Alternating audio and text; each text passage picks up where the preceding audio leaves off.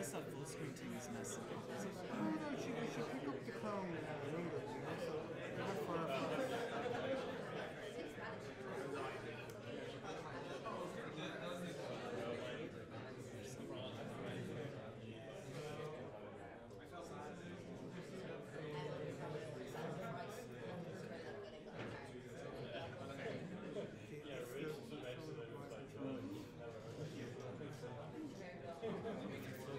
Separate window instead of tab.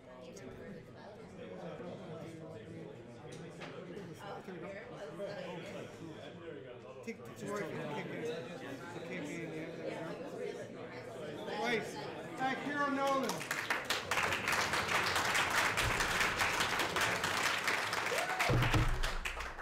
Thanks very much. Good evening, everyone. Thanks for coming along. So, yeah, my name's Kieran, and I teach in Dundalk Institute of Technology on the Creative Media courses there. And for the last 3 years, I've been working on a PhD looking at arcade games as creative platforms and creative materials. And as part of that, subset of that has been a few different practice-based work. So I'm going to take you through one of those in the next few minutes. So that's called the VR Supergun. So I'm going to explain to you why it exists, what is a supergun, and then how I made the VR supergun. So it'll all become clear as I step through it, piece by piece. Now, so yeah, here's my table of contents. So first of all, I'm going to talk a little bit about the preservation of arcade games. Next thing I'm going to talk about is what is a supergun, and then I'll look at how I actually went about building this project, and then I have my conclusions after that.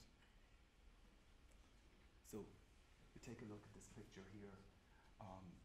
Arcade machines as materials. Maybe, I'm sure some of you at some point you've played a game that originated as an arcade game, perhaps in an actual arcade cabinet, or maybe in emulated form, or as part of a compilation on some games consoles.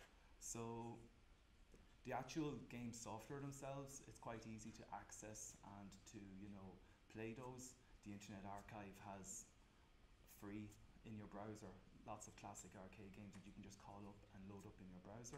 But the actual outside, the physical part of those games, the actual enclosure, they're a little bit more difficult to preserve and to recreate. So part of this project for me really was about looking to see how could I do that, but also to try and retain some of the kind of tangibility that people enjoy when they engage with these in their original form. This picture, I took it a few years ago. I saw an advert on Dundee, and somebody in Minute was selling a load of arcade games. Now, they actually wanted to sell them as a batch, and there was no way, unfortunately, that I could accommodate or afford that. But it was just interesting to see these. I took this picture. This guy done composting, recycling, and these machines are just sitting there in a shed. And there was a rooster that was living in or on one of them and left a few centimeters of rooster excrement on top of them as well. But you know what? Those machines, somebody could still take those, clean them up and get them going. So there's a really active scene as far as restoring arcade games and preserving these pieces of digital games history. But for this project, what I really wanted to do was, try and preserve the kind of physical integrity of it in a way, but also make it so that it's playable. Now, there are different solutions that people have when they want to present a classic arcade game in a gallery space. This is one solution. It was at the Texas State History Museum. It's an interesting kind of approach they took, kind of a traditional sort of art gallery approach. We take this artifact, we encase it behind a kind of a people-proof case, and it's there. You can look at it, but you can't play it, okay? So it lets you kind of, you can inspect it, you can get pretty up close to it, but you can't actually play it, and games are for playing. So how do we try and bridge this gap between actually using and experiencing the real, tangible artifact, but also at the same time, kind of keeping it at a kind of a safe distance? So that's what this project was all about. Now, before I talk about what a virtual VR supergun is, I'm just going to tell you what a regular supergun is. So, And the thing about this is I have a project page for this, and I like checking my Google Analytics, and I would see these, hits on the page for it, like coming from Fort Bragg, and you're going, okay, Fort Bragg, and it's kind of a military base there, so sorry, they didn't find the super gun that they were looking for. But this is what it actually is. So basically, all those arcade cabinets from 1985 onwards, they had a standard wiring, so that you could swap in and out the game boards, kind of like a games cartridge. And there was this standard called the JAMA standard, introduced by the Japanese Arcade Manufacturers Association. So basically they standardized this 56-pin connector, so you can see it around there, and yeah, you could plug in and out the boards, so it didn't matter what cabinet you had, you could just switch the board. And it meant that the arcade operators, that they could, didn't have to replace the whole thing, they could just swap the board, and they could make more money, and it made their lives easier, and it benefited the industry as a whole. But anyway, if you take that wiring and you condense it down into a form that you can plug and play into your TV, kind of like a games console, this is what you have. So, nobody really owns the wiring scheme, it's pretty standard stuff. So different companies reproduce them. So this one on the side, the left, that's by a German company called, there's a guy called Arcade Forge. So this allows you to plug it into a TV with a SCART connection and just play your game with regular joypads, or to just plug in your own. And this one on the right hand side, that's by a French company called Retro Electronic, but they both do the same thing. They allow you to play these game boards. This is what one of those game boards look like. Now this is a pirate one, but it's basically the brains of it are the same. It's an ARM processor like a mobile phone, okay? But it's got that common 56-pin connector. But all these games since 1985 have always had that common 56-pin connector. Even if as actual computers, they were very different. What they had to do to be compliant to this standard was to have that connector to be playable with a minimum of 3 buttons, and also to work within a kind of a standard 4:3 proportion screen. So kind of the non-wide screen at a low resolution. But once the board conforms to that, it's known as JAMA compliant, and yeah, you can play it in a super gun or an arcade or a compatible arcade machine. Now, so when I was making this project, things that I wanted to consider were, well, I wanted to make it so that you can play an arcade game in a virtual space through a kind of a digital reconstruction of that shell. Now, I wanted to have it so that you could also do that remotely. So that was quite a challenge, and it took a lot of trial and error and a lot of trying out different combinations, but eventually got it working at a reasonably low latency. So you can play it, but I'll show you in a few minutes now what it looks like. Also wanted to have it so that it was fairly portable. This was just for practical reasons. If I wanted to demo it to somebody, I want to be able to just put in a little case and bring it with me. And also if I wanted to make another version somewhere else, and just if other people wanted to copy it. So it was made with that kind of low kind of hardware footprint and low budget in mind. Also, partly because of just where I am with my own graphics, but also to fit the theme of it as something that's inspired by games from the mid-80s to late 90s. The actual look and feel of it is kind of low polygon, hard polygon. And yeah, I think I mentioned already that's network enabled, so you should be able to use it across the network, and where possible to use open and free software. So it was quite an adventure in just trying out all of these different tool sets, and some of these perhaps might be useful for you in your projects going forward. So for the actual 3D environment, what I settled on was A-Frame. A-Frame is a great open source framework for building web VR, so VR that works in your browser. You can, if you can do web design, you'll pick this up very quickly and easily. And the great thing about it is you can use it with any of the headsets that are out there. You could use it with Google Cardboard, you could use it with the Oculus Go or Oculus Quest using their web browser, or you can just use it on a regular computer screen in flat 3D mode. So it's very accessible, and your audience isn't bound by a particular computer type or operating system. You just need to have a browser that's compatible with it, and Firefox seems to be the best for this. So when I was actually going about reconstructing what an arcade cabinet was, or one of the more common ones, I just went to the web, so there's lots of archives there. And there's an amazing amount of resources out there where people pool their minds together and their time, and as far as restoring these things, all the information is there. So basically there are these CAD plans if you want to actually reconstruct any of these machines or repair one. So this is one that's called a Dynamo HS1. Yeah, HS1. But basically this one was the common machine type that was used for Street Fighter 2. So I chose that because it's quite iconic. And so what I did was I took these plans and then I'll come back to that in a moment, using Milkshake 3D, which is an old 3D graphics tool that emerged for editing Quake models. I traced the plan, but did it in as low polygon a manner as possible. So you can see there the number of triangles on that is pretty basic. But the idea of that was, again, it was kind of going for this kind of early 90s kind of 3D polygon look that was in arcade games of that era. It was also just for myself as learning and trying to improve my own 3D. And again, because we're using this kind of low hardware resources to make sure everything moved as fast as possible. Now, later on in the project, I started using Magic of Voxel as well. And Magic of Voxel is like 3D pixels, and it's a great tool. So if you're someone who can think in 3D, but you find maybe regular polygon modeling kind of tough, Magic of Voxel, but you like drawing, Magic of Voxel is excellent. It works really fast. So in this picture here, I am kind of doing a reproduction of the coin door, albeit in kind of this low kind of blocking mode. But yeah, this is what the actual thing looked like. So there's two sides to it. There's the hardware side, and then there's what you get on the screen. So in order to stream, up there on the top right, you can see that little arcade board I talked about before. So what's happening is the video from that is going into the PC, and it's appearing on the HTML canvas as a texture. And that's been streamed at a low enough or a fast enough rate that you can actually play it. There's like a little delay, and it depends on the computer you use, but it is possible, it is playable. Also, you have to be actually able to control it, okay? So all of this is happening through the web browser using the Arduino Mega. You can see it up there. So that's been used to trigger all the pins. So like each of those pins on that 56-pin connector, they're like for up, down, left, right, coin, player one, all that kind of stuff, okay? So you control it through your web browser, and it streams into the web browser.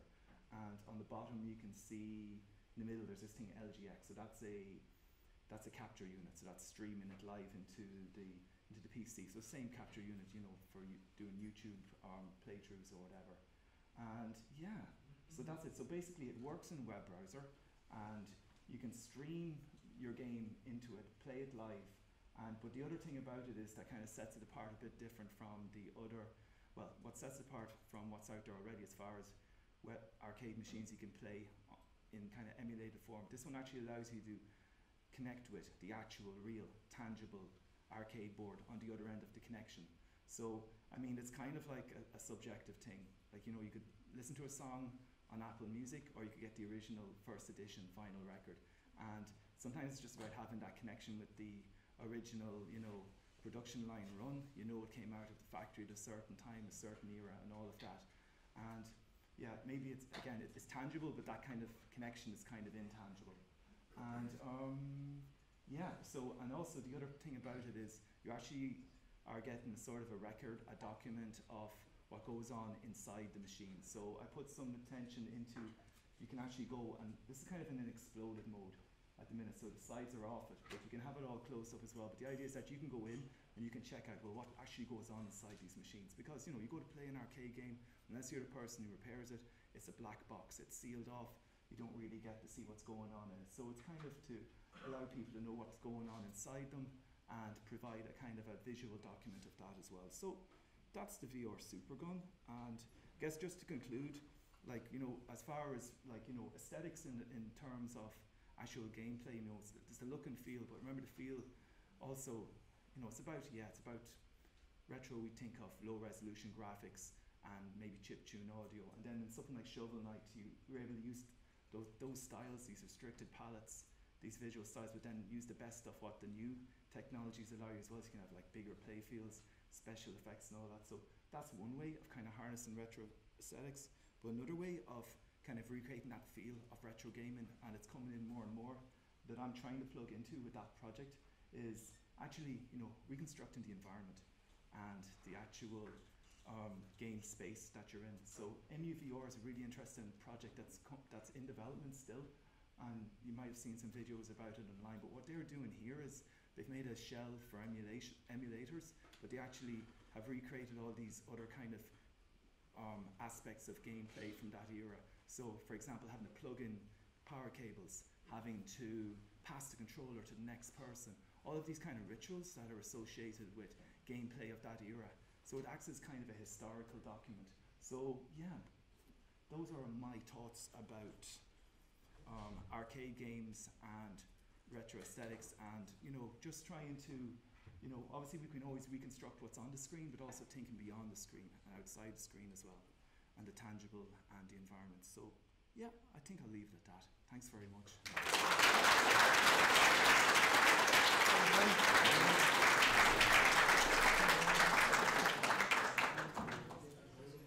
Thanks, Kieran. That's incredible stuff. When are you due to finish the PhD? Finished last week. Oh, last week? Yeah. Oh, dissertation in, yes! Yay! Fantastic. That's some achievement. I can't wait to read it myself. Okay, so next up, Jason Killingsworth. Thank you.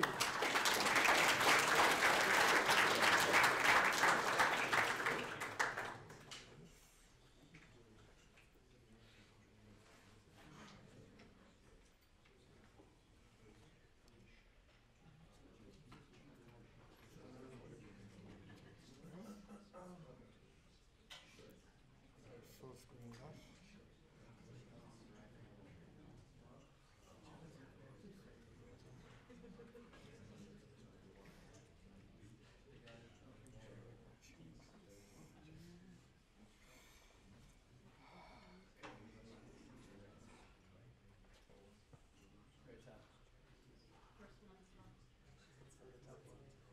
Thank you. Now. Oh yeah, you want to see it, don't you? Great. There you go. Hi everyone, my name is Jason Killingsworth, and you can tell that I worked in magazines for a few years because they love putting the number of things, like 23, I'll just pick some arbitrary number, and 23 tips to whatever, how to grow an afro, or things like that. I don't know if there would be 23 tips for that, but so I'm going to talk about creativity. I'm a little bit of an imposter in this group because I was one of those sycophantic people who loved game designers and loved video games before I even knew that there were human beings who designed them. I thought they just kind of appeared, like floated down, like the gold Zelda cartridge from late 80s, that these were just sacred Arthurian artifacts that that just appeared in some sort of magical state, and that didn't realize there were human beings involved just because they were so magical to me. But now I've actually come to the point where I realize that humans being involved in the creation of those things doesn't sully them and ruin the magic around them, but actually makes them even more incredible. And so you probably know me from my brief cameo in Gears Judgment. So a very, very short story. Tom Bissell, who was one of the writers on that game, he just needed to fill up a spreadsheet. One of the exciting parts about writing for video games is that sometimes you just have to put in a spreadsheet what's going to appear on street signs. And so he, as a little shout out to some of his fellow games writers and other journalists, he just asked if he could put us on street signs. And Gears was a series that I loved and had played just hundreds of hours of Horde in Gears 2 with my best friends. So that was a privilege. But just a quick intro to me.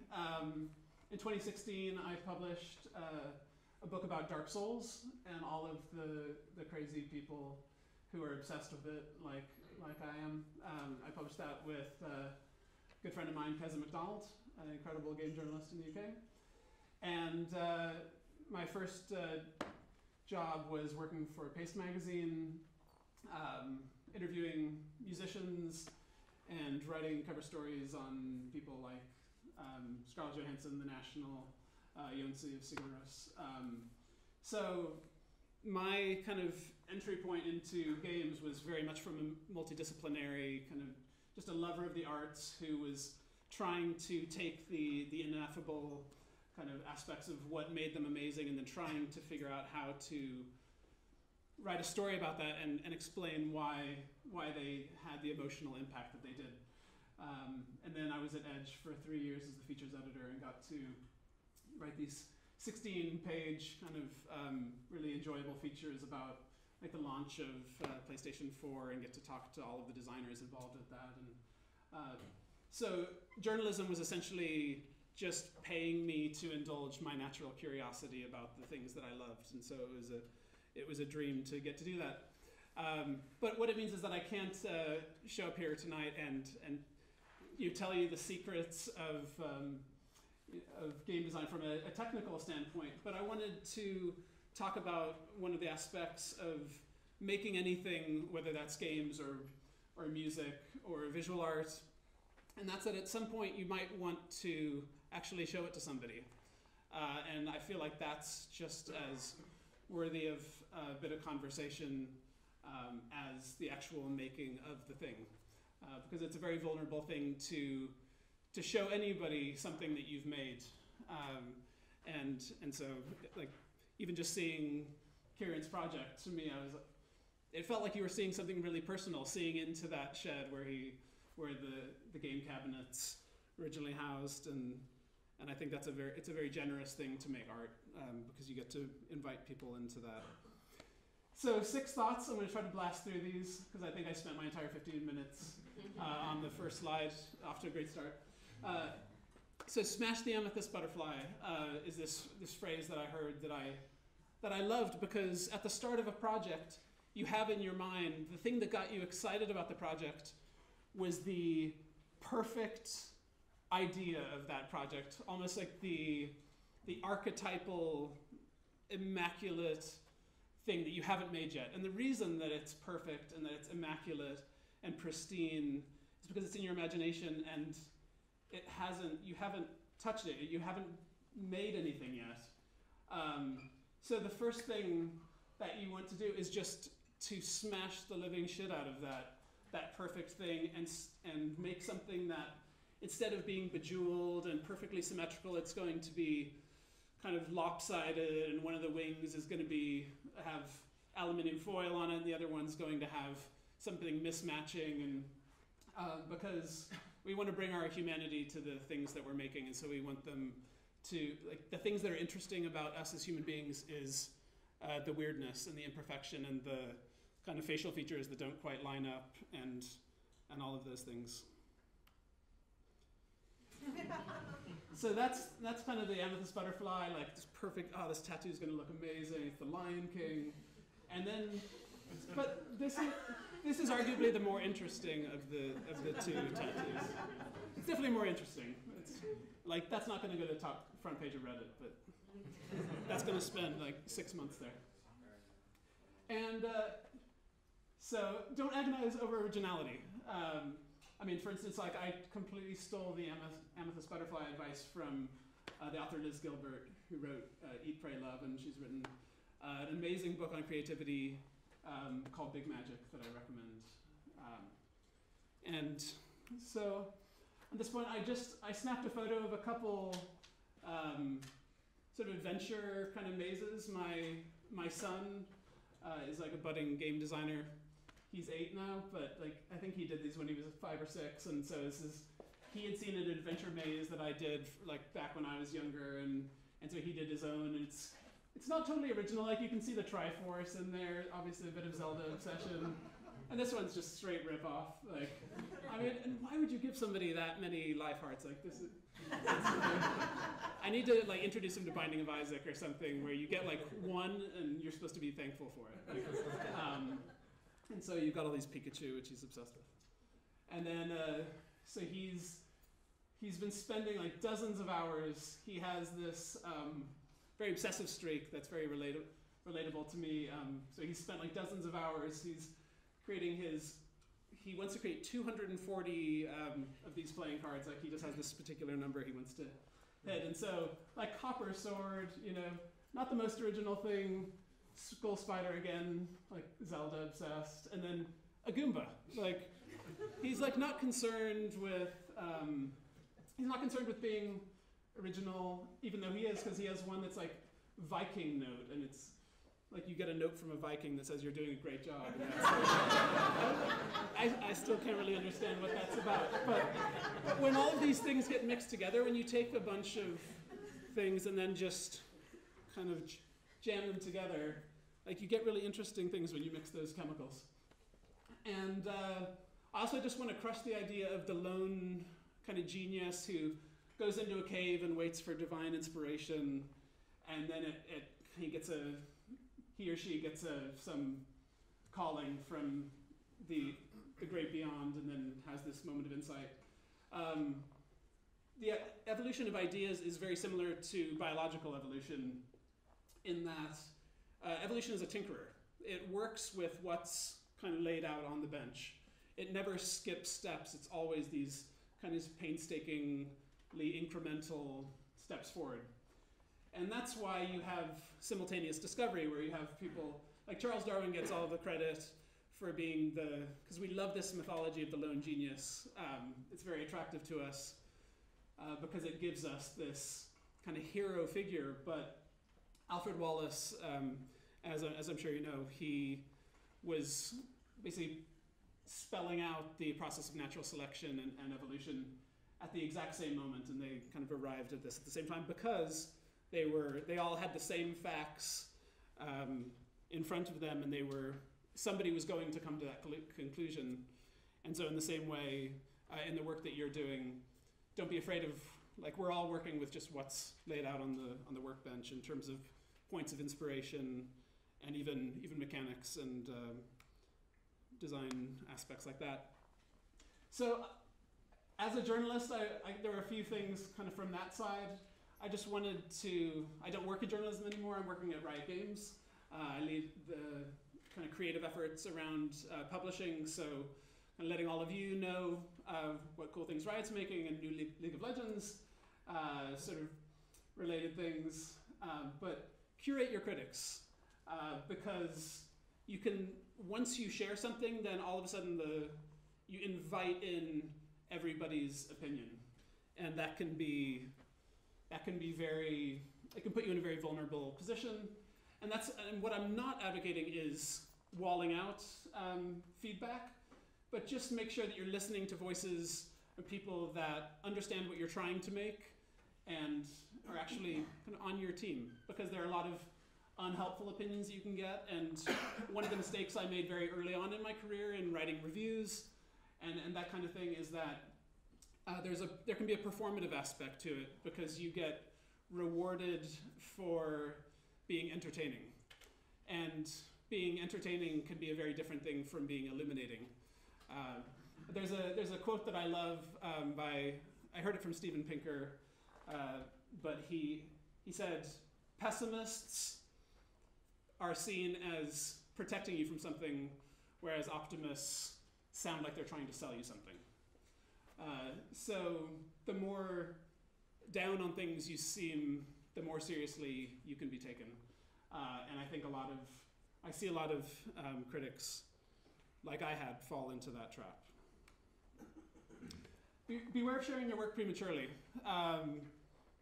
So the things that you're making, there's an embryonic state as you figure out what your work wants to be, and as some people will say, as your work figures out what your work wants to be. It's in a very vulnerable state, and so spend some time. Stephen King gives this advice in terms of writing. Don't show your work too early, because it can actually really injure what you're trying to make, or can completely put you off. I'm working on a personal piece of writing that's now kind of at 200,000 pages, I think. Obviously, it'll need to get winded down at some point. But when I was I'd say about 8 or 9 chapters in, I shared those pages with a few different people. These were actually people that I trusted, and I didn't get any kind of feedback in return. So it wasn't that they said, oh, this is terrible. They just were very busy and they didn't get around to reading it. And I went into the state of paralysis where I couldn't work for about 6 months because I was just so convinced that they had hated what I had sent them, whereas they just were very busy themselves and just hadn't had a chance to look at it. So if I'd been a bit farther along, I might not have felt so paralyzed by that fear. This might be relevant because obviously as part of your design, you're having to come up with lots of ideas. If you can't come up with 10, like come up with 20, come up with 50. Take the pressure off of the ideas that you're creating. When you come up with very few ideas, it's so easy to get married to those ideas and feel like each one of them needs to be amazing. They don't, they shouldn't. There should be lots of terrible ideas in there, like really, really horrible ideas. Like get a lot of horrible ideas down because sometimes those ones end up being the more interesting ones. And then finally, resist judging the weird, disturbing, like kind of offensive shit that your subconscious burps up. Because right now I feel like I see it a lot, like kind of looking from the outside back into the critical world. I feel like there's the writing about art is sort of getting dragged into the culture wars, and so things are getting moralized in a way that I think isn't always helpful to the creation of art and making yourself vulnerable. So this was, when I made this in Google Slides, it was animated. I don't know if you've played Inside, but I hope everyone has. I hope it's like required part of the curriculum. But this is like a massive, like this fleshy blob with like limbs and appendages sticking out, and then it just is like rolling across and knocking scientists like out of windows, and they're falling 10 stories and onto the ground and exploding, and it's just this bizarre, transgressive kind of work, and I want more of this to exist in the world, rather than the safe kind of plays that might be inoffensive or maybe draw a bit less criticism.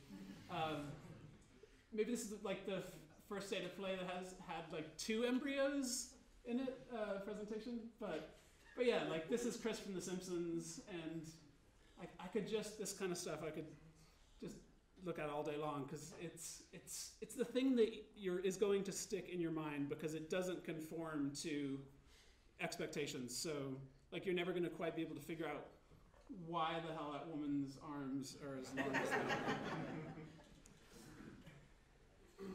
And I feel like like when your children just do weird, cool stuff, like you just want to share it with people. So my wife and I went away, and he and his sister were staying with my parents down in Wicklow, and so he drew, I think, like 15 of these like monster prototypes, and then like cut them all out very meticulously, and they were all laying out on the floor.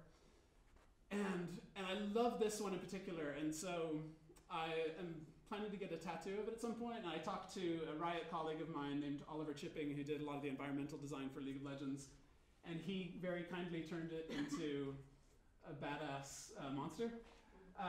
But he almost like just recreated the exact, like the stitching, and then just the weird, I probably won't do the number 2s, it'll make me look like the Zodiac Killer.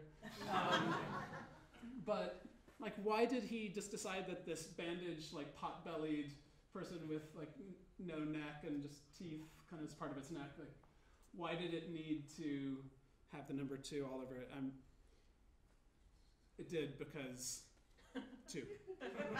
It's kind of a Hitchhiker's Guide kind of logic, I think. And that's it. Thank you.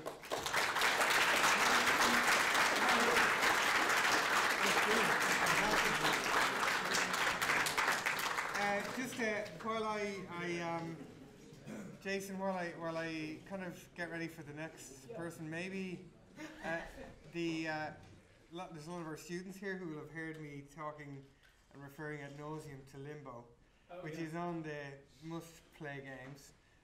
Maybe kind of, why Inside over Limbo, or do you think Inside was an improvement in it, or this is as much for me as it is for them, and to allow me to get this fixed? Yeah, sure. It's probably polite to actually kind of face people when you're speaking to them. So one of the most enjoyable assignments that I had at Edge was to go to Copenhagen to interview Arndt, the kind of head creative director of Playdead. And our interview was specifically about the spider in Limbo.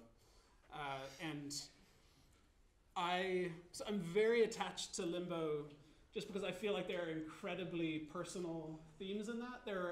Even though we were talking about the spider, I always get too curious and I can never kind of stay too focused on the one piece. We talked extensively about that character in the game, but I felt like there was something in there about religion because of how little the game tells you. And it felt like there was something that had a slightly, it embraced chaos in a way where I feel like a lot of games will spell everything out and make all of the text very explicitly clear to you, whereas Limbo, it doesn't give you any meaning to wrap around the experience. And so I started asking questions along those lines, and he got so uncomfortable because it was such a vulnerable thing to him that he almost just, because I didn't realize we were going to be talking about that, I don't feel comfortable talking about it. If I'd known we were going to be talking about it, I wouldn't have agreed to the interview. All of a sudden I felt like, whoa, what did I step in here? And then later that night, like 1 o'clock in the morning after like a bunch of beers, I said, I'm okay talking about it, I just need more time to think about what I want to say on this subject, which I really respected. So you can play a game that to a lot of people might not feel like a really personal work, but to the people who make them, it's so personal they almost can't really, it's almost a Voldemort thing, like saying the name of the thing that they're scratching at is, so I don't know if that entirely answers the question. So I love how personal that is. Inside, to me, it is objectively a better game, I think, just because it builds on that in such a beautiful way. It's a little bit more specific, there's more shape to it, and yet it's still just as strange. It doesn't get so, the Limbo gets almost too self-involved with the puzzles, and I think that pulls away from what the game wanted to be, which was more about the feeling of being in that place. And I think you lose some of that sense of, you almost get distracted from the environment because you're trying to figure out how to get a box to float up to the ceiling and slide a certain way. So it's a tension between mechanics and theme, but one of my favorite studios, R.I.P. I suppose. And thanks to that, I'm going to go back and play Inside again just after that. I think, we'll talk about it over. Yeah. 3 hours. Okay, moving on. Our next speaker is from Digit Games, Dominique Boutin.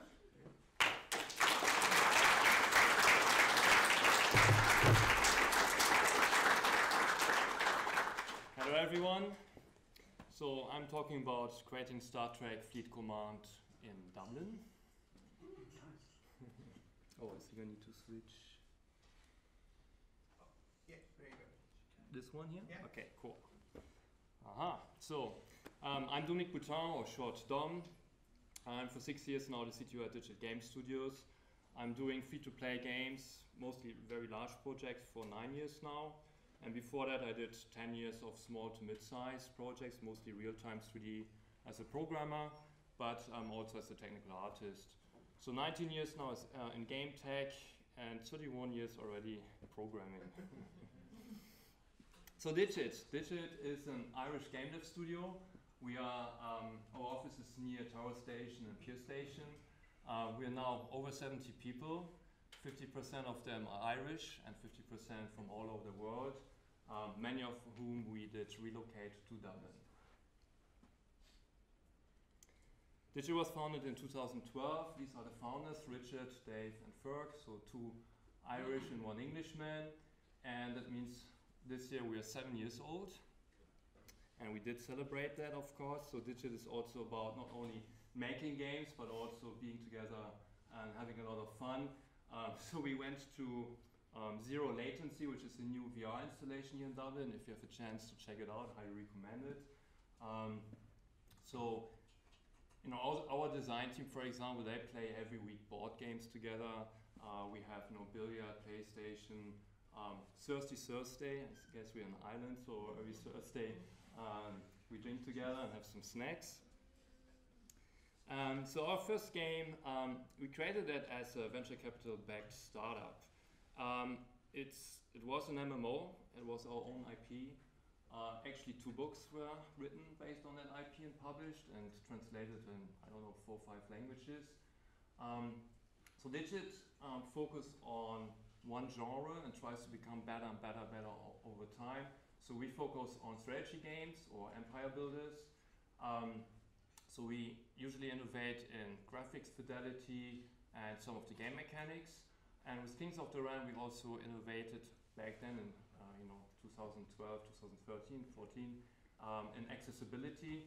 So we had one game world, but the client was running on 5 platforms. And they were all connecting to the same game world. So you could start playing in the web browser on your PC, then in the bus, continue playing on your phone. And if you had a tablet at home on the couch, you could resume your session there. And back then, there were not many people believing that it was doable or made sense, but we did it and it was quite cool. Here are a couple of screenshots. So we released Kings of the Realm in 2014.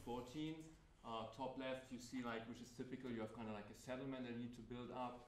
A lot of graphical details, 2D. Was quite a challenge to make it work on iPad 2 that we had to support back then. There's a world map, more like a tabletop graphics experience. And then we had, so for example, one of the mechanics was how do you, attack a city, how do you go into the central keep. You could go through a district, or you just went for a district and not for the central keep. And it was mostly 2D, but we started integrating 3D elements. For example, you could craft from different materials 3D weapons and then equip your army heroes with that. So then, on our second game, Star Trek Fleet Command, how did that happen? So there's a company in Los Angeles called Scopely. And there were several people in there that just loved our first game, Kings of the Realm, and they were playing that non-stop, day and night. Their portfolio was mostly casual at that point, first steps into mid-core, and they had the desire to expand more into the mid to hardcore. They also had actually access to the Star Trek IP, and they reached out to us. And we visited them, and it's true. I saw the guys working, and our game was open then. They were just working and at the same time playing our first game, which is pretty nice to see. So Star Trek Fleet Command took 3 years to develop. We released it in November 2018, and it was beating all our expectations. So usually with these kind of games, what you do kind of like a soft launch, which means you release it in some territory, under a different name or something like this. And we were looking at the metrics, we're like, oh, are we measuring wrong? It doesn't seem right. Let's wait a month. So wait a month, so the metrics like, it's still wrong.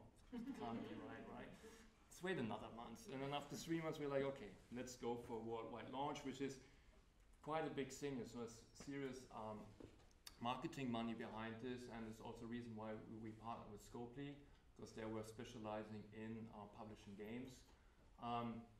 So I'm not allowed to talk about numbers, but there's third-party companies that do this research and try to figure out how much you make, and so I took a screenshot here. And so it's pretty amazing, actually. So here's some in-game screenshots. Top left again, like the settlement experience if you want, so you can build up your starbase based on the movies. We have a new mission system and dialogue system, which is interesting for the strategy and empire genre, because we have something like dilemmas and dialogue choices. Usually you just click through it and here, but you need to make a choice. Do you support more the Orient guys? Do you help them? Or do you go against the Federation? And you get faction points based on that, or rewards. We also have like over 700 solar systems that you can fly around. It's a freeform movement, like before it was more grid-based, just freeform movement. And we have 3D characters based on the actors, which means we need to get approval from either CBS, the agency, or the actor himself. And when the actor says, my nose is too long, or I don't look buff enough, then we need to change it until they're happy with that. One amazing thing is because we do these MMO games, you get a real MMO community feeling in here. So these are screenshots from our game map where you fly around with the ships. When you zoom in, you kind of see the spaceships. You can zoom even further than that. When you zoom out, we kind of reduce it like a level of detail, so you kind of see like a 2D representation there. And the players on different servers started to creating all kind of shapes. Just last week, on one of the servers, one of the player went to hospital. He had kind of like more difficult time, and they then decided to kind of create some shape there, some text. And it takes some serious effort to, you can have up to 3-4 ships at max, so you need to coordinate with a lot of people and make these shapes. And it's actually really, really nice to see and really rewarding, because we worked on this game for 3 years. And then when you release it and when you kind of get that feedback loop, we kind of like move by it a lot. Free-to-play games means it's games as a service or live ops, live operations, which means you need to create a living universe which changes constantly. We have different approaches on that. One of the kind of standard approaches is to have tournaments, leaderboard-driven tournaments. Our system is quite powerful. We can give you points or reduce points on any activity in the game. Therefore, our live ops team can create all kind of new experiences or competitions inside the game. Or if you mine this kind of material, you get 1 point. If you mine that material, you get 10 points. If you win this battle, you get that. And then we can change it all over the time and kind of keep it interesting for the players. We also do something which I would say is a little bit unusual, which we call expansion packs, and we did one very recently, which we called the Khan expansion, where we injected a new set of solar systems. Khan is a character, new storyline with that, new ships. Yeah. So that's the live ops part. Digit invested already into in-house built live ops platform since the days of Kings of the Realm, which means we have basically a content management system, a web-based, where we can edit everything. Here you kind of see like the editor where we see all the solar systems and the connections with that, so we can zoom in, zoom out, click something on it, change it, save it, and then publish it to the game if you want. So that's very, very powerful. It's basically editing the game in the web and doing changes quite fast like that. Also, I mean, a lot of games do it, but we work with a lot of people that also worked in free-to-play games with 1,000 people, and they all confirmed like the depth and polish that we have in our tools is quite unique, and that all that has been programmed and developed here in Dublin. To create Star Trek Fleet Command, we had to grow massively. Kings of the Realm was developed with a studio of 20, now we are over 70.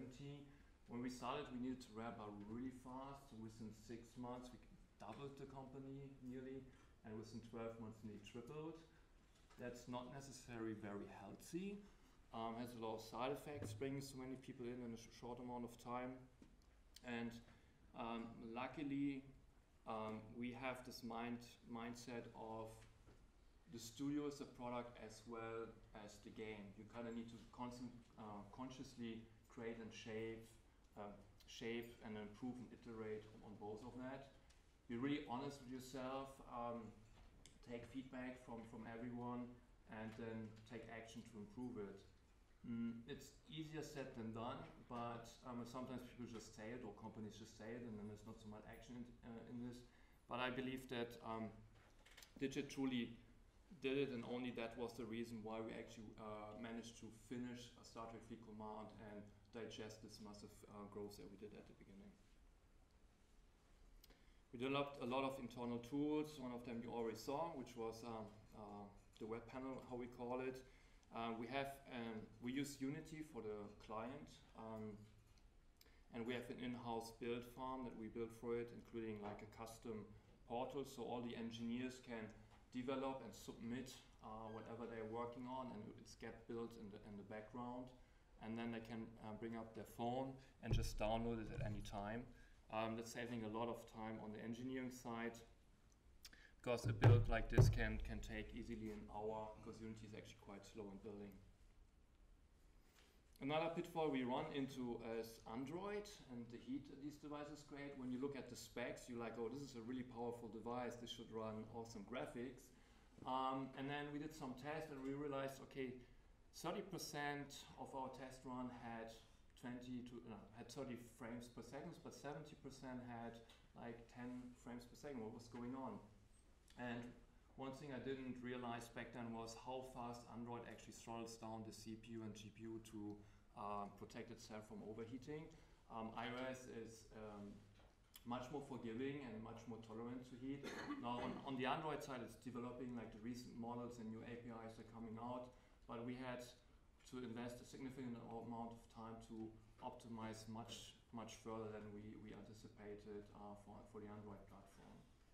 We created also all kind of custom native libraries to actually read on the device the temperature and the throttling values, and that helped us to get over that hurdle. Another pitfall that we hit into is Unity upgrades.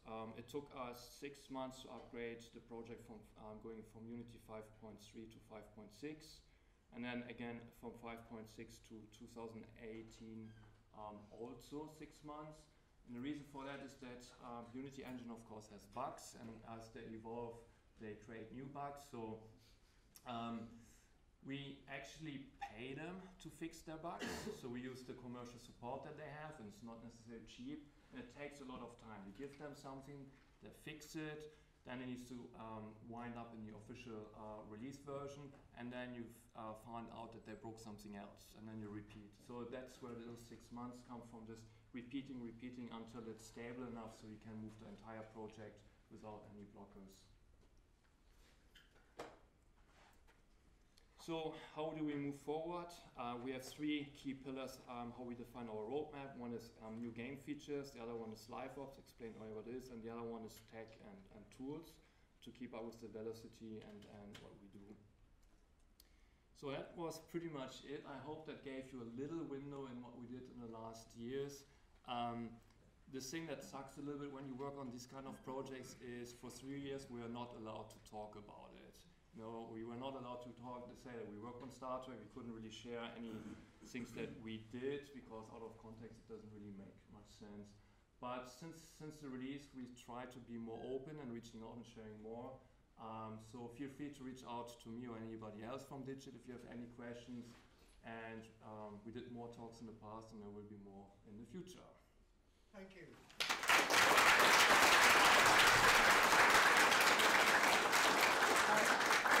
Again, Dominique, if you're allowed to talk about it, sure. Just while I get a changeover. Oh, yeah. We're going to the panel now, actually. Is obviously there was a big announcement yesterday. Yeah. That Scopely did buy Digit. Correct. So yes. Congratulations. Thank you. Just how does something like that change a company, or what's going to change? Or what does it allow? Does it mean kind of investment in more games, or what? It's a very, very good question. Normally, acquisitions have the risk that it changes the company, right? Now, we worked with Scopely with several years, and we now understand them really well. And we also actually partnered with Scopely because they were not that big at the beginning. So they were ambitious, but it was not like Star Trek Fleet Command would be a project that you can just cancel really fast because it's just one of your line items. If you're EA or Tencent, you have kind of like a lot of projects, so canceling one just doesn't matter so much. So in this case, we are on the same page. So Scopely is interested in keeping the culture of Digit that make Digit successful and improving it further. So for us, it actually means we have more resources, more funding, and can actually do more things that we want to do to become more successful. So we're taking off some of the breaks that we had before, because when you have a monthly burn rate and you don't want to go above that. Now we can say, you know what, it makes sense to invest that. It's a bigger amount of money, but let's do it. So it's actually a bit hard to believe again that happened. It's one of those unique situations where, I mean, we had yesterday the co-CEO there, and everything that he said totally aligns with how we think about it. So it doesn't really mean much change, except things are going to be better and we're going to stay around for a long, long time. Okay, that's great to hear.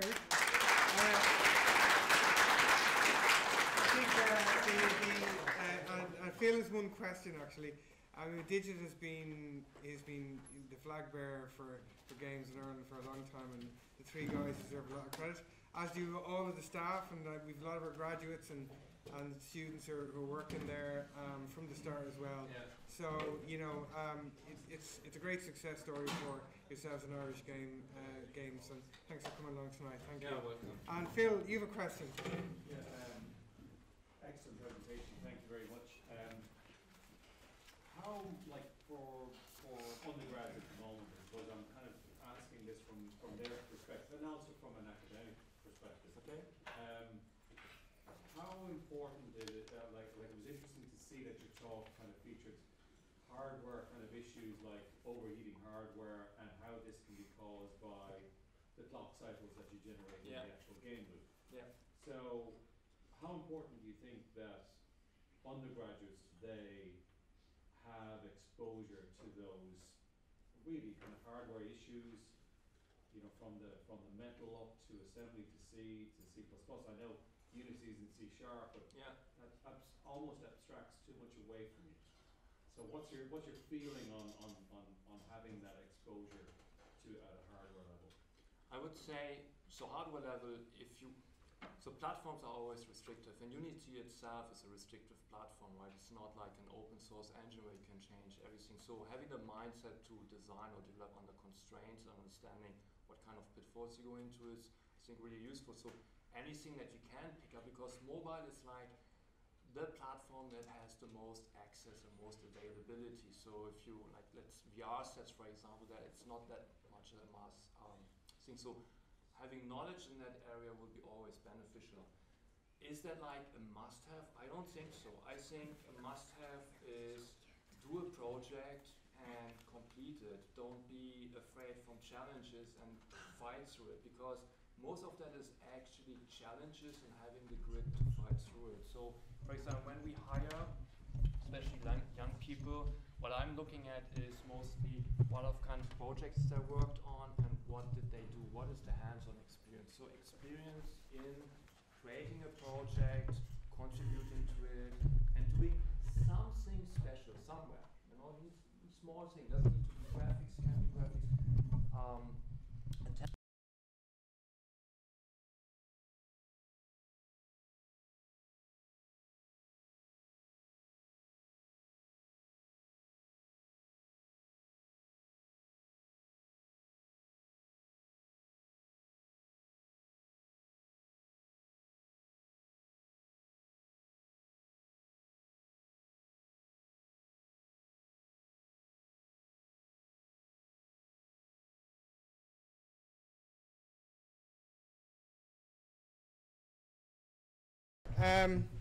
Moving on, we've got our Immerse panel discussion, and I'm going to introduce you to the person leading it and the topic that you're going to be talking about, engaging with today. And there will be time for questions at the end.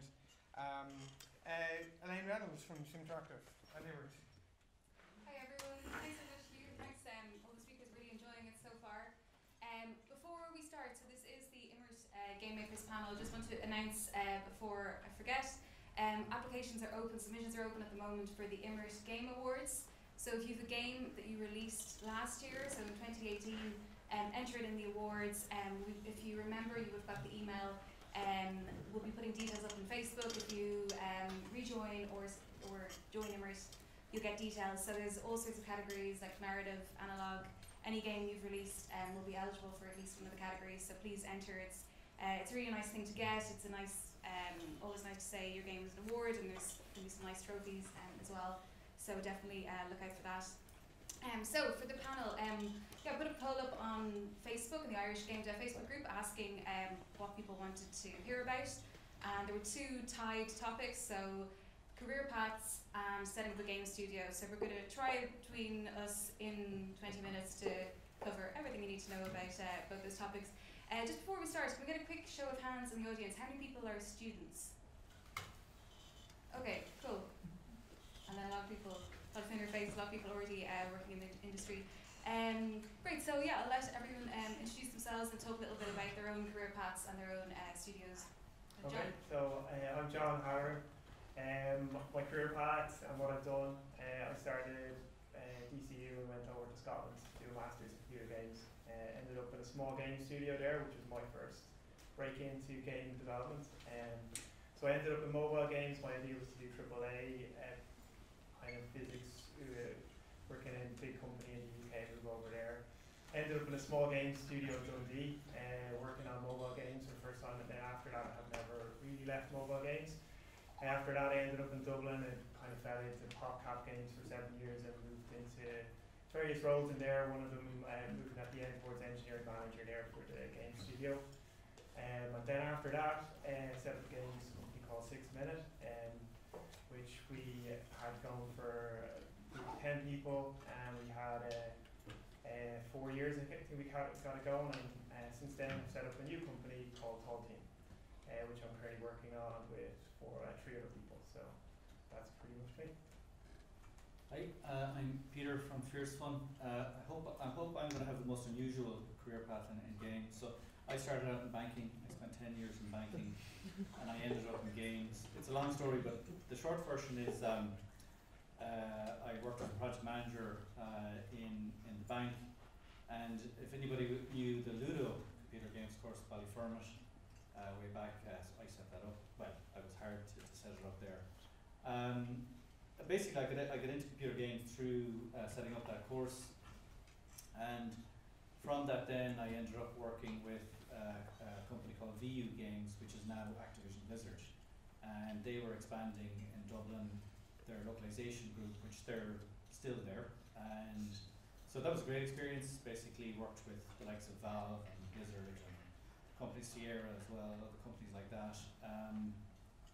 After that then, working with a lot of American game developers, I said, hey, we can make a game as well. And so I set up a studio in Ireland called Airplay.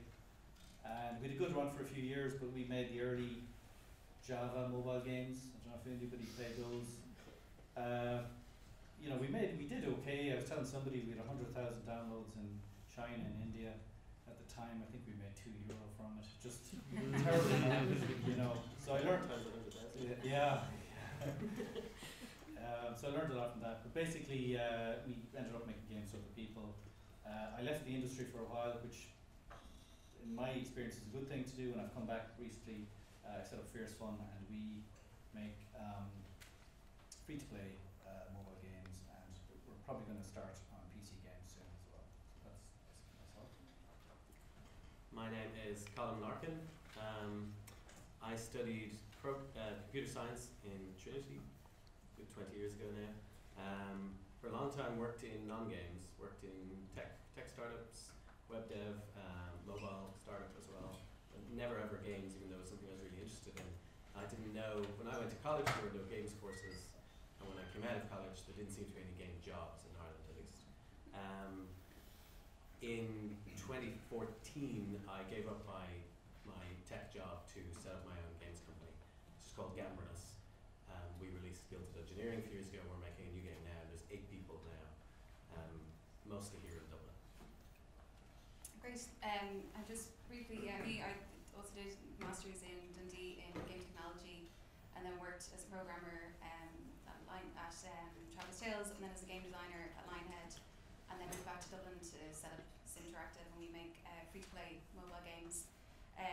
But I'm going to talk about getting a start in the industry. So my first job was actually a job as a game designer stroke scripter at a company in Milton Keynes, and the day before I was going to get the ferry to move over to Milton Keynes, I got a phone call saying it had been put on hold, and basically I found out 2 weeks later they were cancelling the project and laying off half their staff. So that was a real good introduction to the games industry in the sense that that's the reality for a lot of it.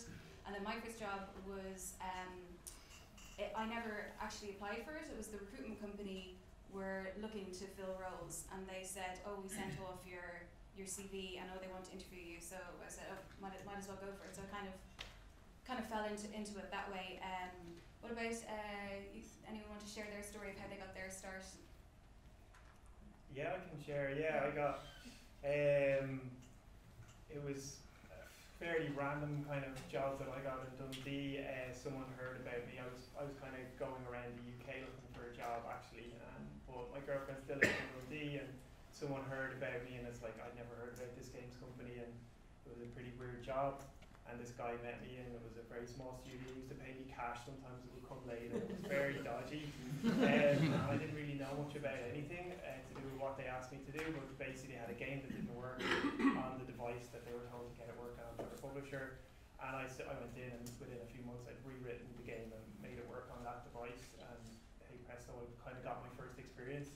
And then I got a proper job pretty quick after that, because I went over to a games company in Dublin and told them all the stuff that I'd done to fix this game for this company and how I'd done it, and they said, okay, there you go, straight away, get a job. So that was kind of my break, was taking this weird job in this, for personal reasons, in this kind of dodgy company. And yeah, that got me a kind of proper job. That was my kind of big aim, I think.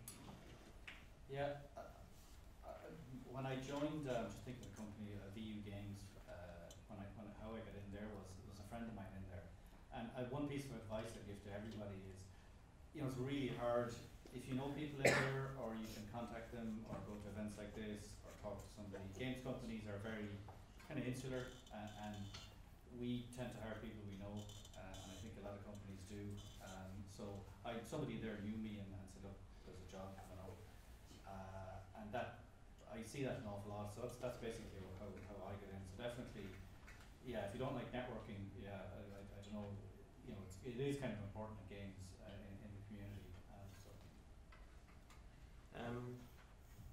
There's a lot of students here, right? You're probably looking at jobs and job postings. Do you see a lot of jobs that say they need experience and not many that are graduate? Yeah. Is that true? So how do you get your first job? I think that's a really good thing to talk about. Yeah. And I hire sometimes. Yeah. So my first job wasn't in games, it's so long ago I can't even remember. But I hire, and when I'm looking at people, if you have no job experience, that can still be fine. And the best thing I want to look at then is a portfolio of things you've made in your time in university. So make things, small things, broken things, that's fine. But have something that you can show, and that's as valuable as direct work experience. And you can do that as part of your studies, right? Yeah, and I'd add to that as well, that when you're studying, you might be at the top of your class, and obviously Technological University Dublin has very, very high standards. I'm talking about other colleges, we might be at the top of your class, but that doesn't necessarily mean you'll get a job. You're not trying, your goal isn't to get the highest grade or to be the top of your class. Your goal is to get a job and to learn what you need to learn. So you might do a project that gets you a high enough score, but it mightn't be good enough when you're applying, competing against people all around the world. So yeah, I'd agree with that, to put a lot of effort into the projects and into developing your skills and showing off your skills in a way that someone can easily see in a project, and I think that's really useful. Yeah, we actually have a TU Dublin, or DIT, TU Dublin, yeah. Just a second.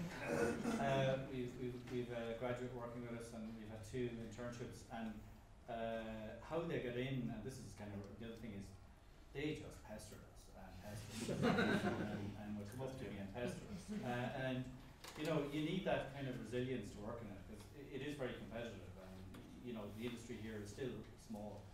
So that's one thing again I would say is definitely perseverance is one thing, and just again the 2 people in particular, they just kept at us and kept talking to us at different events, and we said, geez, we just hired them, it's easier than